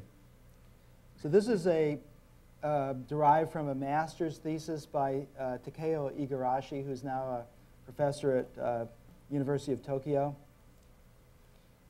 It was originally called Teddy. You can look it up on the net. It's really very cool. This is one more advanced version of it. So what I did was I drew a quick and dirty model of a fish, which any child could and should be able to do. But guess what? He's inflated. And what you'll see in just a second, if he's not right there, there he is, both sides. So essentially we're able to collaborate. I can pick him up. And so Alan's moving him around. So Alan's going to make some seaweed for us. I should make some seaweed. So here's this is a real challenge for this thing that none of us ever thought of, but I think it was Dave's, 5-year-old son or something, thought about making something like this. And this, if you know what this algorithm does, this is kind of frightening. Because the algorithm has to figure out the major and minor axes of things. And then once having done that, it uses that as a way of intuiting what the 3D shape is going to be. So this is going to compute for a little bit. Yeah. Figuring out what the 3D... I'm always amazed when this that this works. There it is.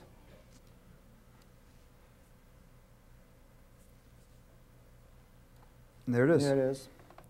Isn't that neat? I just think that's one of the... what we got is the simplest 3D modeling tool ever built, which is just, for me, just a joy. This thing is so much fun, you have no idea. When you start building and start making starfish, you start making... Yeah, this stuff is scriptable just the way the 2D world is. Okay, let's chug our way out. And, of course, when we go out, if you watch me, we return to our normal forms. Okay, there you are. Go ahead. And I should be Alice There again. you are. And you're the rabbit. Okay, now we have to go to David's world. Right. This little world I'll is close kind this of guy. show a very hefty kind of 3D environment. There we go. There's a little bit of a texture problem with this. I just got this machine and the drivers I don't think are quite ripe yet. But still, you see the environment's pretty rich. And what I'm going to do is go on top of the this aqueduct. I'm literally going to walk up there and walk up onto this. And Alan should be able to see me. There you are.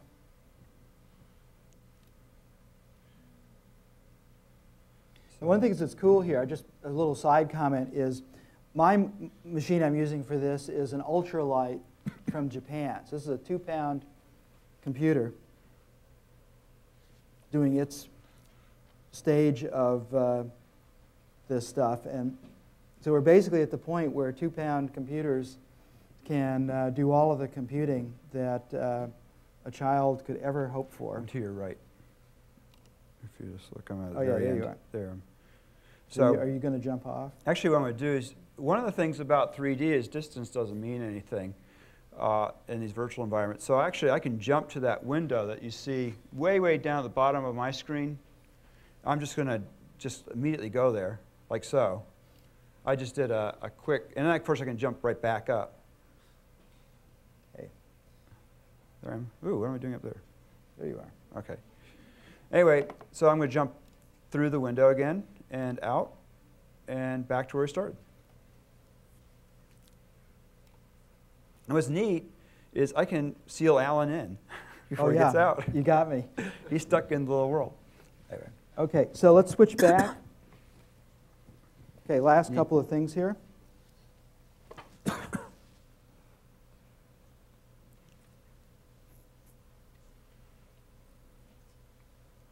Okay, so here, a couple of things about this system. So most of the 2D parts of the system were done by this group of about 5 people. And virtually all of the 3D system that you saw there, including the network stuff, was done by just 3 people. So the message here is, besides the fact that this is fun, at least we think it is, and that we think especially this kind of highly scalable stuff that doesn't require servers to do immersive stuff is a next interesting layer for the internet. If you think of it as a kind of an addition to TCP/IP as a way of handling n-squared problems. It also should be interesting to people who are interested in the future of software that this stuff was all done by a very small number of people. And that means that there's powerful leverage underneath in this way of building software, whatever way it is. One of the things we might talk about a bit is what way that is. My favorite statistic here, because this is a dynamic object system, I can use the dynamic objects as though they're a database. So here I have a retrieval, basically an expression that's asking all the compiled methods in the system to accumulate their size in bytes and add them up. So this will include the operating system, all the applications that you saw, the 3D stuff, development systems, and everything. So this is an interesting number. So it's 2.8 megabytes for everything. So that is a thing that's really worthwhile thinking about. The number of methods or things that are like subroutines there is about 50,000, which is too many. If I divide these guys into these guys, I get an interesting number, which is an average of 56 bytes per method in the system. About 230,000 lines of code, including the operating system. And we think it could be a factor of 10 smaller. And one last little Yeah. See, this is an interesting thing. Now, this is a beer game because I only mention this a little bit because one of the things that's fun about computing is you don't have to do a lot of bullshitting, because why not just write the code and do the demos? So the interesting thing is that this system is 2.8 megabytes and 230,000 lines of code. But in having Chinese lunches with the groups, one of the interesting things is to sit around and to think about kind of what is the actual entropy of the code. So for those of you who are, like an easy one that's very suggestive, for those of you who are familiar with 3D graphics and the math of 3D graphics, can practically be written on a page because it's highly repetitive. It's basically has to do with being able to do a couple of different kinds of matrix transformations, and the most complicated part of it is the rendering stuff. But if you write down the actual math of it, it actually comes into this embarrassingly small part. And almost everything else that you wind up writing in order to do this stuff is optimizations of various kinds. So it's an interesting question of what does it actually take to prototype things if you could write the direct relationships and have those run fast enough to be interesting? What if you could separate out the optimizations in a way that they weren't commingled with the actual meaning of the code? So one of our projects that HP is going to fund next year is to try and take a whack at this actual question of how small could it actually be if you're able to actually go right at the thing and you had a nicer architecture than, say, Smalltalk's for doing this. I guess the last slide is I believe software engineering right now is still an oxymoron. It just isn't here because there's nothing comparable to, for instance, the Empire State Building was put up by less than 3,000 people in around 11 months. That included demolishing the old Waldorf Astoria, which is on that site. So we couldn't organize 3,000 programmers to do some massive project in less than a year if we had to. So there is just nothing. If you use the word engineering as it's used today in civil engineering, there just isn't anything comparable in what, the kind of engineering we do is more like the Egyptian pharaohs did, of making large structures by piling up rock and then plastering it over with limestone.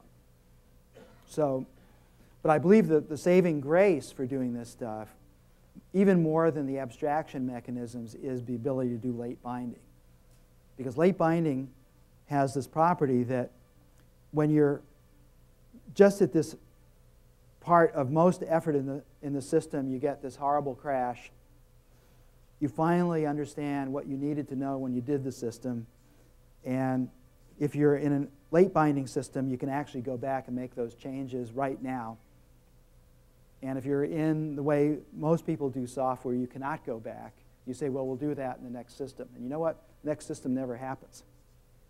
Because that system that took so much time and effort that people decide to patch it for the next 35 years rather than doing this. So I believe in order to deal with a learning curve in a reasonable way, the number one thing, and it's a thing that I think the world first learned from Lisp, the greatest single idea in programming languages was Lisp, for sure, because of many, many things. But one of them is this notion of being able to late bind as many things as possible, including your meta system. And then the next thing I think that works for you is the abstractions. And maybe above all is to take heed from what the Engelbart programmers did, which is they just really wanted it to be that good, and they were willing to work their asses off to make it that good. So that's a very important part also. So time for questions. Any questions about this stuff? What we'll do is we'll set up one microphone here, one microphone there, and people Okay. can queue up. Great.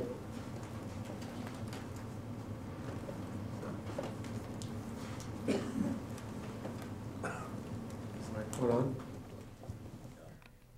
Yes.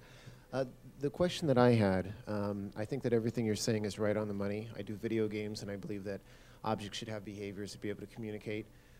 And I've been writing books about it for a while. How do you see, though, changing the entire paradigm of how everybody else thinks to try and teach them? And how long would that take? See, I think one of the, again, I love these historical references. I'll just, at the risk of telling a one of the most brilliant things ever done on a personal computer was a thing done by Warren Robinette called Rocky's Boots. Anybody remember Rocky's? Oh, okay. Just one of the greatest things ever. Done on an Apple II. And what it was it was basically kind of a maze of rooms. And you started off in a room and you had a couple of simple components. You had a little thruster and a little sensor, and you had a couple of AND and OR gates. And the objective was to wire up a little robot that would find its way out of this room. And so if you get the robot to do that, then you're in another room and it had more components and it was harder to get out of that room. And you just kept on doing this, and by the time you were at the end of this thing, you were pretty darn good at digital logic. It was just a fantastic, fun thing. And I have an Apple II solely to be able to run this old software. It's just great, although these days you can get good emulators. So a tremendous game that was derived from this, that turned out to be a failure, but just because of one slight flaw, was called Robot Odyssey. So the idea there, it's an adventure game. You're stranded in this city and you have 3 robots to help you and you can program them. And the adventure game is paced a little more like football. So it's not continuous action. You can use the robots to probe the next barrier you have to get through. The robots can communicate with each other. You can program the robots. So you can make a strategy. It's like a football play. Get the robots going and get to the next level. And children can learn a lot from doing those kinds of programming. So the stuff that we are primarily interested in is what we call hard fun. So we're not as interested in the game that's a ride as we are in the game that the child is a co-creator of what's going on. So like, for instance, a game that we would do in this system, this system is quite general. You can do EverQuest in it if you want to. But a game that we might do would be one where the child has to create things to give them behaviors and stuff in order to get to the next step of the game and interact with other people in various ways. So I think if you look at that slide that I did about what happened with the printing press, it was unthinkable in the year 1400 when one person in 100 in Europe could read and write, and the Vatican Library, which is the largest library in Europe, had 372 books. And they knew there were 372 books in the Vatican Library because you can count 372 things accurately. But nobody knows how many books are in the Library of Congress. Right? So the change that happened was qualitative. Nobody expected that most people would actually learn how to read and write and think in a different way because of this stuff. So so my simple version of this stuff is that I think 2 things have to happen. We have to help the children not invent television when they start taking over this thing. Because the biggest problem with the inventive skills of children is they tend to be trivial. So like if you give them a piano, they'll invent chopsticks on it. But it took 200 years to develop real keyboard technique. So you have to help the children there, but you don't want to help them so much that they become mired in your ideas. So the idea is to help them enough so that they have a sense of taste and threshold, and then hope that the children will take it on to the next level. Because I don't think that we can actually quite imagine what the next level should be. Our theory when we were here at Park was let's try and guess what the next literacy is going to be like and see if we can build something like it and see if the kids can take it the rest of the way. And in some sense, that's what I showed you today, is not what I think the next thing is going to be, but our guess at the best thing we could do for children so that they can take it the next level. It may not be a satisfying answer, but that's my answer. Other questions? Yes. As we go back in the history of computing, I'm always astonished that it was the young kids that started it all. Seeing photographs of Bill Gates at 16 and so on. Yeah, and you're working with kids. Yeah. Is that environment possible today in 2003, that some kids in a garage will again create our next level? I know. Well, there are two myths there. One is that Bill Gates had anything to do with computing. He had a lot to do with the economics of it, but I'm not aware of any advances that he ever made. And the other thing is there's a myth about the garage, which is the favorite American myth of all times. And the thing to realize is, and this is a hard thing that Americans hate, but like the two Steves in the garage, why were they able to do what they did in the garage? Because of all of the PhDs at Intel and Motorola who understood solid-state physics. It absolutely wasn't the way people love the garage thing. The stuff that has happened primarily because of PhDs. PARC was full of PhDs. And we worked with children because it was a perfect balance between the two things, but it was not done by naive invention of tinkering things together at all, because it just doesn't work that way, right?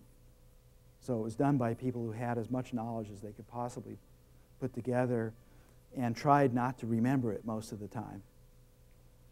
But the garage myth, I think, is, I think it was true for certain kinds of invention a long time ago, but it certainly hasn't been true since silicon became a critical factor and since higher level languages became a higher factor. So the interesting thing is what the children were able to do with real knowledge. So for instance, the Mac Finder, the Mac user interface, was actually done by Bruce Horn. And Bruce started with us at Xerox PARC when he was 12. And when he was 6 years later, when he was 18, he did the VM, virtual machine, for the Dorado for Smalltalk, which was a pretty hefty piece of work for an 18-year-old. But I still think Peter Deutsch's feat of understanding Lisp, and because most software people today don't understand Lisp of any age. So to have a 16-year-old boy be able to understand it and implement it is, to me, one of the most interesting things ever done by a teenager in computing. So, other questions? Yes.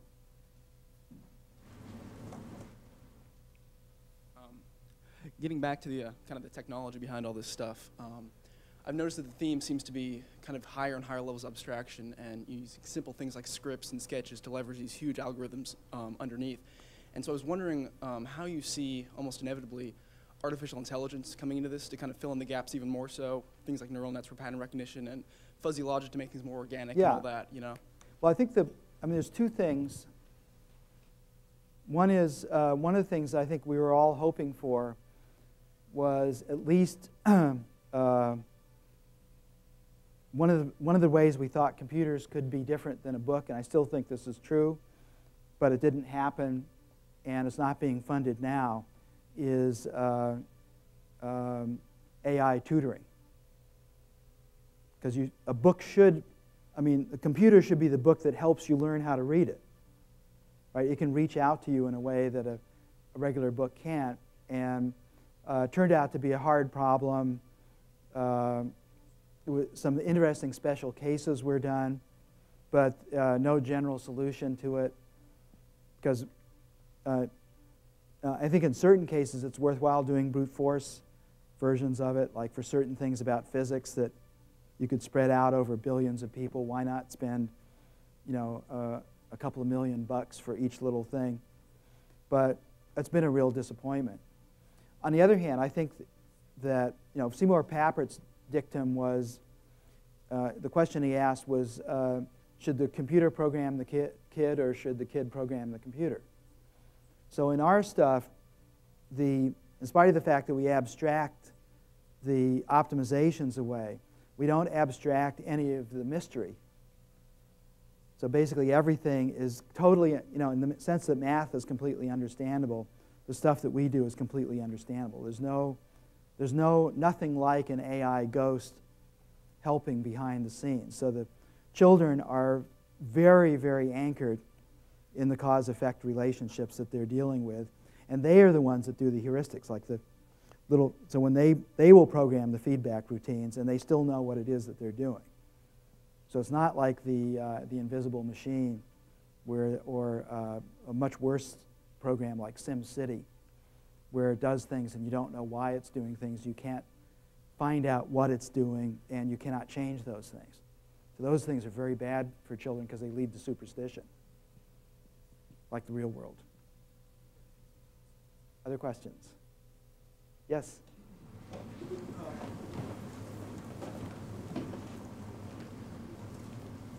So going back to the example of the car, okay? So I'm wondering about I don't know how advanced the constraint solver or relationship maintenance system is, but how often, I'm curious how often children, it must have some limitations. I mean, there are fundamental limitations. We don't use that at all. The programming of the car is done just like Logo. It doesn't use any constraints at all. Right. I mean, they're writing the relationships themselves. Right. You can think of them as one-way constraints if you want. Okay, so that's, and do children ever try to find more advanced or establish more advanced relationships that bump into limits of the system? Sure, because the essence of computing is nonlinearities, whether you want them or not. Right. And some of them are temporal. Some things are batched in such a way that you don't see some of the ones you might see in other systems, and sure. And but in the curriculum stuff that we do, we made up like 40 projects, of which 12 worked out to be kind of the projects that are the first 12 that children generally do, almost regardless of what their age is, from 10 on to even some 8th graders do about 12 projects. And these projects establish a couple of powerful ideas, having like the three powerful ideas that the children work with directly that are outside of the programming domain are this notion of increase by, and that goes in state. So that's a first-order differential equation, and if you do that into a variable and then use that variable and increase by into another one, then you get a second-order differential equation. And second-order differential equations model a lot of interesting phenomena.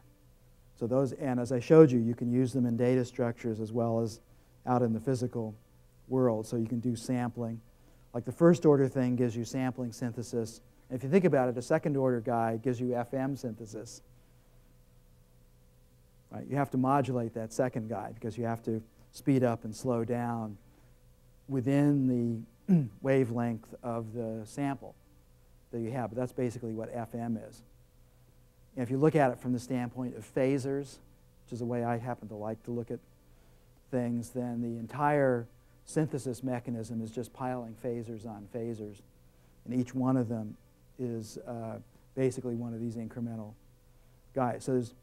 So the idea is basically that to take a few simple but powerful ideas and go deep on them within these projects. Second one is the feedback idea, which is a very nice one because it bridges the mechanical and the biological world. So there's a million feedback besides the gradient following, finding lights. So feedback is kind of a general technique for making progress when you don't have complete information. Then the third one has to do with randomness and probability. Being when you don't want to know what else to do, you do something like, it's kind of like Monte Carlo. There's a whole set of heuristics built around that.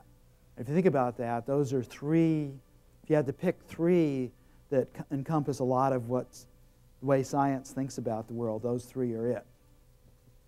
And then, of course, there are powerful ideas from the programming itself, like the notion of a conditional, the notion of a loop, notion of a variable.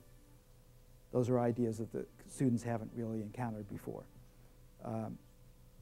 It's usually quite late before we reveal to them that every little object in the system is a vector. So if you plop one of those guys into its own little thing, all of a sudden you can find that you can add these things to each other. So the thing that you thought, so you can add a car to a fire hydrant, and you get the vector sum of it. But that isn't introduced early. So think about it, and this is kind of a mathematical approach, because in math you don't want to, as Occam said, you don't want to multiply entities unnecessarily. So the idea is you try and stick to a few simple operative principles that have great range. That's why we call them powerful ideas. And, but the people who very, very often run into barriers of many different kinds are adults. Because adults, when they're adult teachers, for instance, when they're learning, if they've had a little bit of HyperCard, they try and do what they learned in HyperCard. And it's very difficult for them to sit down and just learn a new system as a new system.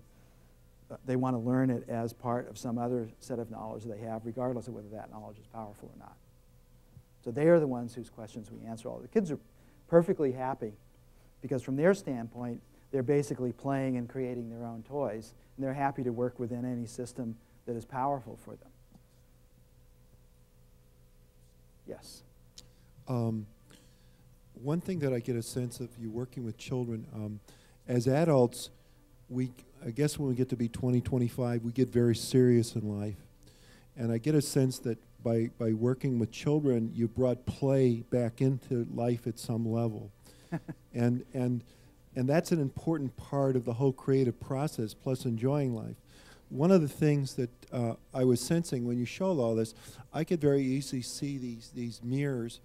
Each different mirror, let's say one of the mirrors was art, and you walk through the art mirror, and then you have all the different types of art, and then you could visually go to different impressionism, different types of art. Same thing with music. So I could see very easily this could be a whole kind of knowledge base that you could walk through, depending upon your level of interest, and start playing with these things in a way. And even because it's so visual, you can start connecting these things, maybe art to music to this, and there's a whole connectivity factor that could take place that in a way could make for an explosion in creativity, because we're all kind of focused in a particular paradigm, whichever we're in. I just like your comments on any of that. Well, I think that's a good articulation of what the Augmentation of Human Intellect Center was doing at SRI. Right, if you look at what these guys were doing, and you can also ask Bill, since he was there and responsible for a lot of it. But basically, the idea was to try and make connections that when we did this system, one of the things that was kind of both amusing and exciting was at some point, I don't know whether it was you, I think it was David, because David had done a demo that was one of the greatest demos I'd ever seen, 10 years ago or something, that he had on these incredibly decrepit laptops that just barely worked. And it looked a little bit like what we showed there without the scope. But when we saw that, we basically said, wow, that's, we had this feeling like, this is like this and it's also embraceable. But we also realized that it's amusingly one-for-one with the structure of the web, but incredibly expanded, right? Because each kind of portal, there are things like bookmarks, that I guess we didn't show you, but you can take a snapshot wherever you are, and it goes into a little thing. You can just click on that and go there. So it's precisely like the hyperlinking that's done on the web. And each one of these vast 3D worlds is like a single page on the web, right? And you can have as many of them as you want. You can make as many of them as you want. You can link them in as many ways as you want. So you can just think of it as a more spacious way of thinking about using things. And of course, 2D is part of 3D. So the 2D Yeah, switch the machines. Always have to be careful what you do. That portal's open. You can go out, or you can just drop it right there.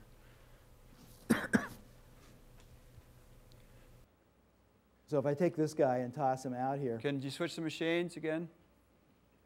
Is anybody up there? There No. it is. Oh, we still have that bug. Yeah. Is that an artifacted hardware difference?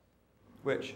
The display we saw? No. Yeah, there's a driver problem. This is a very new machine, and the driver is not managing OpenGL textures quite right.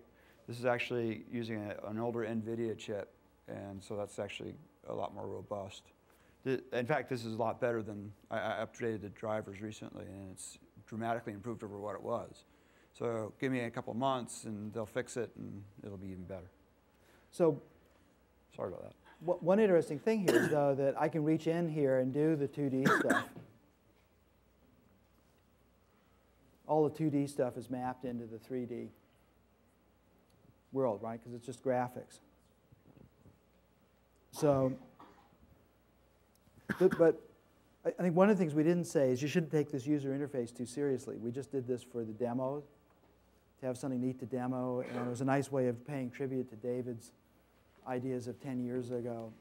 But in fact, the system, as we showed you, is late-bound, so anybody can make their own worlds and user interfaces. There's nothing actually nailed down. Yes? You're preaching to the choir here. This is all great stuff, really cool stuff. How do you recommend getting this out to a larger audience? Teach more people to sing? I like that metaphor. Well, I think that's what it's about. This is poetry rather than prose. Yes?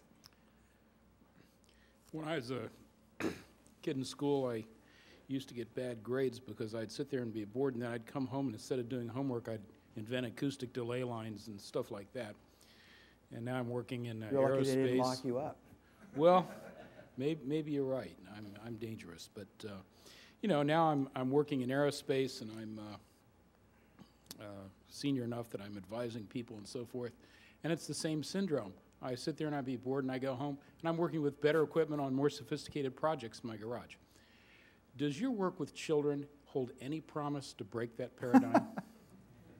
Well, you know, it's hard to say because there was a point in the around 78 or so when I guess Adele got sort of discouraged about the thing. I did too, but I couldn't, at some point I couldn't think of anything I wanted to do more. So it was kind of like I learned how to play pipe organ at age 40. I had been a professional musician a long time beforehand, but it was just a lot harder than I thought. And I finally succeeded in doing it just by slogging a few hours each day, regardless of how I felt. And the children's stuff turned out to be infinitely harder. I figured it was a 10-year problem when we went to Park. That we had the advantage of stuff that Seymour Papert and other people had done. We had the advantage of Piaget and Montessori and Jerry Brunner. So there was enough stuff there that seemed like 3 or 4 turns of doing user interface and real experimentation was going to get it. But it didn't get it. And part of the problem took us a while to realize that we didn't even know when we were getting good results or not. And sometime in the early 80s, we started realizing that we got some tremendous funding from Apple. So we're in a school for a long period of time. And we noticed that the third year on some of the things that we've done, we were getting much better fix on how a curriculum. The first one of these was a curriculum that didn't involve computers. It was a design curriculum that involved city building stuff. And this curriculum had been tested on older kids, and it was beautiful curriculum. And it took 3 years before it started happening at the above threshold level. So it wasn't just, dicking around with milk boxes, but it actually became serious systemic design of complex things like cities by third graders. And that was a huge revelation to us, and also gave us a sinking feeling. Because, my God, if you have to do 3 years in a classroom before you can know that you're wrong, because you have to normalize everything else. The teacher has to get comfortable with the curriculum. Still might be a bad curriculum, but they still got to get comfortable. Technology is never right, so you have to grind it. It has to be better than mil spec because you've got 64 kids hanging on it. So it has to be better than most things people sell in stores, and yet you have to be able to change it weekly as you're going along. And then what you generally get, what we generally got was, oh, this isn't good enough. But, a little bit, so the progress on the thing was kind of interesting. One of the turning points that led to this current system was just because we were in this school and with a lot of funding, we had a full-time videographer. And the kids had gotten used to her, and after a couple of years, she was invisible. And one day, for the hell of it, we said, well, let's do a whole thing on what kids do when there's no adult supervision. So she spent 6 or 7 weeks shooting stuff out on the playground when the kids were out in recess, and put it together into this incredible 30-minute compilation. And, it was Lord of the Flies and then some. But it got us, it was just one of these things which everybody knew, but we didn't know, that kids are anthropological creatures. That is, it gave us a perspective on what was actually going on. And one of the most important things is that a truism that everybody knows, but we rarely do a great job designing for, is that different kids have different motivations. And so once we realized we had the curriculum stuff down, we just didn't know how to, what the environment should be. We started looking at the motivational stuff. And a lot of the elements in this system were put in there so that the child who's intrinsically interested in ideas, which is like 5% of them, can see that this is for them. The child that's the hero of their own fantasy. And all you have to do is watch children play, and you can see the child in which every play thing they do is to support this hero's quest that they're on.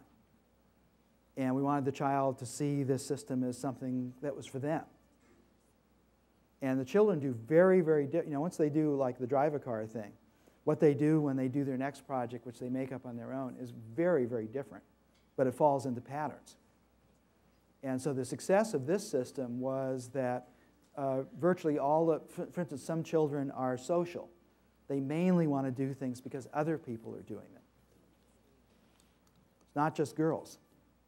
It's a motivational type.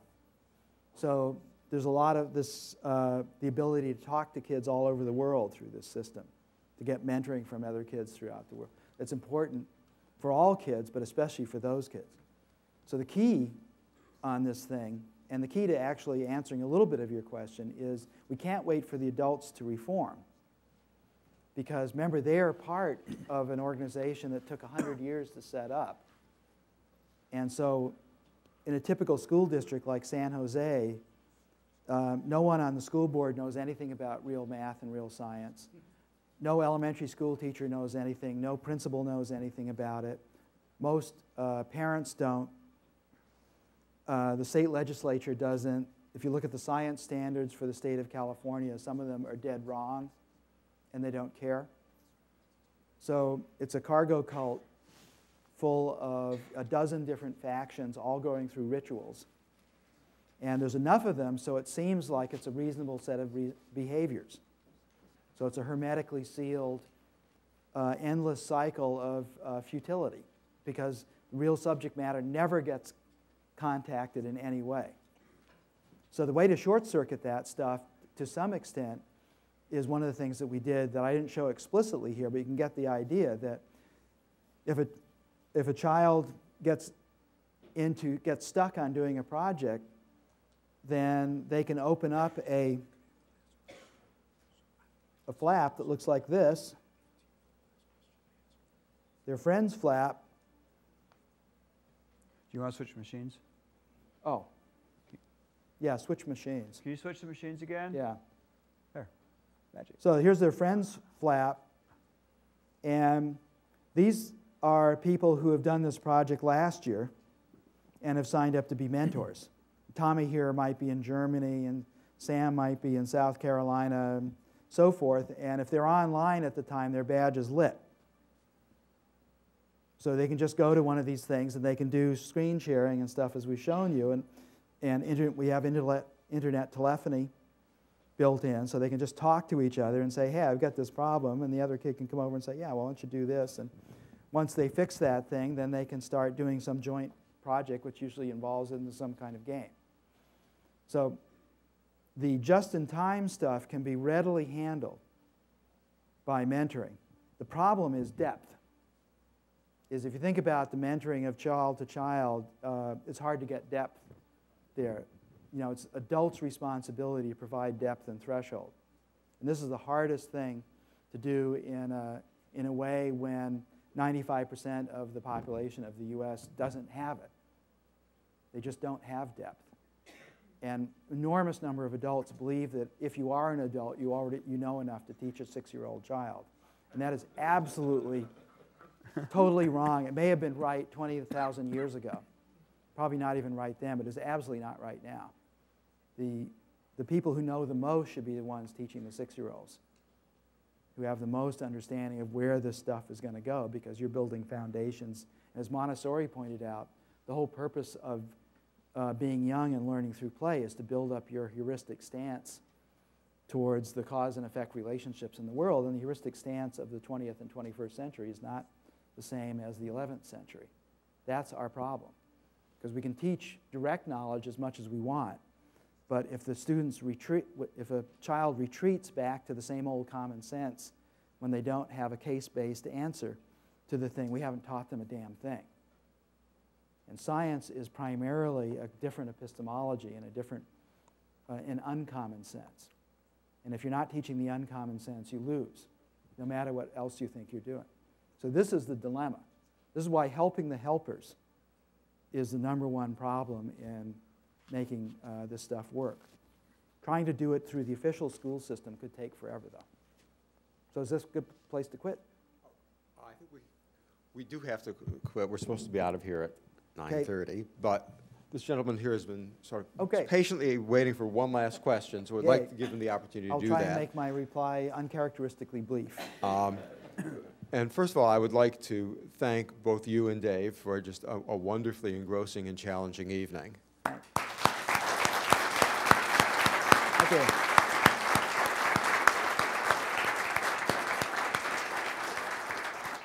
And again, I want to ask all of you again, we really would appreciate your feedback on this series and what we might do in the 2003-2004 year. My email address, again, is rockowitz@minsoft, that's MINSOFT.com. So I hope to hear from you. And now, Rajiv. All right, thank you. Alan, when you spoke, I think here in the late 80s, you talked about the problem with... Always give the same talk. The problem with the evolution of software was this problem of carpenters versus architects and the value of aesthetics. Well, I'm glad I didn't use that one tonight. But it's true. The value of aesthetics in creating artifacts. So are you at a point with this system where once kids become facile, you begin to notice or see some emergence of those things, or are they taught? So, I mean, the simplest, like if you take the 2 girls who did the car going down the middle of the road. So I was actually, because the original design of this system, which was called eToys, was actually for a kind of an internet experience. It wasn't really designed for a big educational experience for kids. It was designed for kind of an internet experience. And it was one of the teachers we'd worked with for many years. And our incredible executive director, Kim Rose, decided they wanted to try it in the classroom. And I felt that the system had some real limitations because I designed it mainly for fun. And I left out a few things I thought were important. And about 6 weeks into the thing, they showed me that car going down the thing. I looked at that and I said, holy shit. That is a really nicely thought out program, because it's just as clean as can be. They realized it was two separate cases, that the overlaps in the cases didn't matter. And there it was. And I looked at the other solutions, and the 20 children in that first test came up with 5 different solutions. One was even more elegant, which was one pair of kids realized you could do it with 3 parallel scripts. That basically you could let, and this is kind of my friend with the constraints. Right. So this is an interesting way of thinking about it. So these 2 kids went even further. They realized, oh, it didn't actually matter. The synchrony didn't really matter that much. So why not just write 3 parallel scripts? It was easier for them to think about. So they had a conditional in each one, and essentially the same conditional, but it was 3 guys running at the same time, and that was really biological in character. And it's now we're not so surprised by those. But when I first saw that, I thought, gee, that is beautiful. That is a really nice solution because they weren't trying to jam the conditionals into each other like we might. But I think the best example, there are a couple of examples I didn't show you, but remember Tyrone with his, now you can hear the tone of his voice talking lovingly about the solution that he did. And he actually had to go to quite a bit of extra work to drop those cookies down there. But he just absolutely wanted to show, this was his way of doing a proof that he had nailed, had completely analyzed what was going on there and had built a model that just exactly did the thing within the limits of measurement. And if that isn't aesthetics, I don't know what it was. And I happened to be luckily present at a couple of moments for Tyrone when he was doing that. In 2 different parts of this thing spread out over a couple of weeks. There were some really beautiful things where I just accidentally watched him change his frame of mind. When he just, all of a sudden he was in this thing where his mind had gotten big enough to encompass the whole thing, and he was just grooving on it. And anybody who's ever done this stuff, anybody who's ever loved math or programming and loved a beautiful program or a beautiful thing of math, they know what this feels like. And you can recognize it instantly in a kid when they're doing it because they just love it. You know, they just absolutely love it to death, and they talk about it with that particular tone of voice that is so compelling. So Tyrone has a lot of zen. I mean, he really, he was not atypical in that a little more than 70%. This is the first time we'd ever, this test, by the way, is not in this 3 years of testing, is not a real test because we're doing the 2nd year right now. Real test will be next year, but even in this first shot, 70% of the kids in the class got above the fluency threshold on this thing, which just astounded me because I had predicted like 30% at the most because I designed that thing for high schoolers. And once again, I was wrong. So it's just never ceases to amaze me that if you do the right pacing with kids and you have an appropriate representation system for them, their ability to think is, as good as our best thinking. What they don't have is a full set of representations to think with, and they don't also have little experts in their head that are dealing out possible heuristics, so they tend to get stuck more often. And people who have done this, particularly the kindergarten schools in Italy, the Reggio Emilia schools, have discovered that even preschoolers can do amazing things if you just give them more time. So you can teach preschoolers to do unbelievable feats of counting and arithmetic if you spread it out over maybe a factor of 5 more time than you'd take with a first grader or so. And so that was a really interesting thing. And we've only been just appreciating that in the last few years as to how important pacing is for the kids. So that's just something to take away, perhaps. I have a feeling that this stuff applies to adults as well. If you look at college if you don't really know what's going on in college, you're in trouble in the deep subject courses because the pacing is looking for coverage rather than depth. And so if you don't have enough time to get depth, then you're lost, right? So I think this is something that works in more areas than with children. So it's 9:30. Thank you very much. It was a pleasure.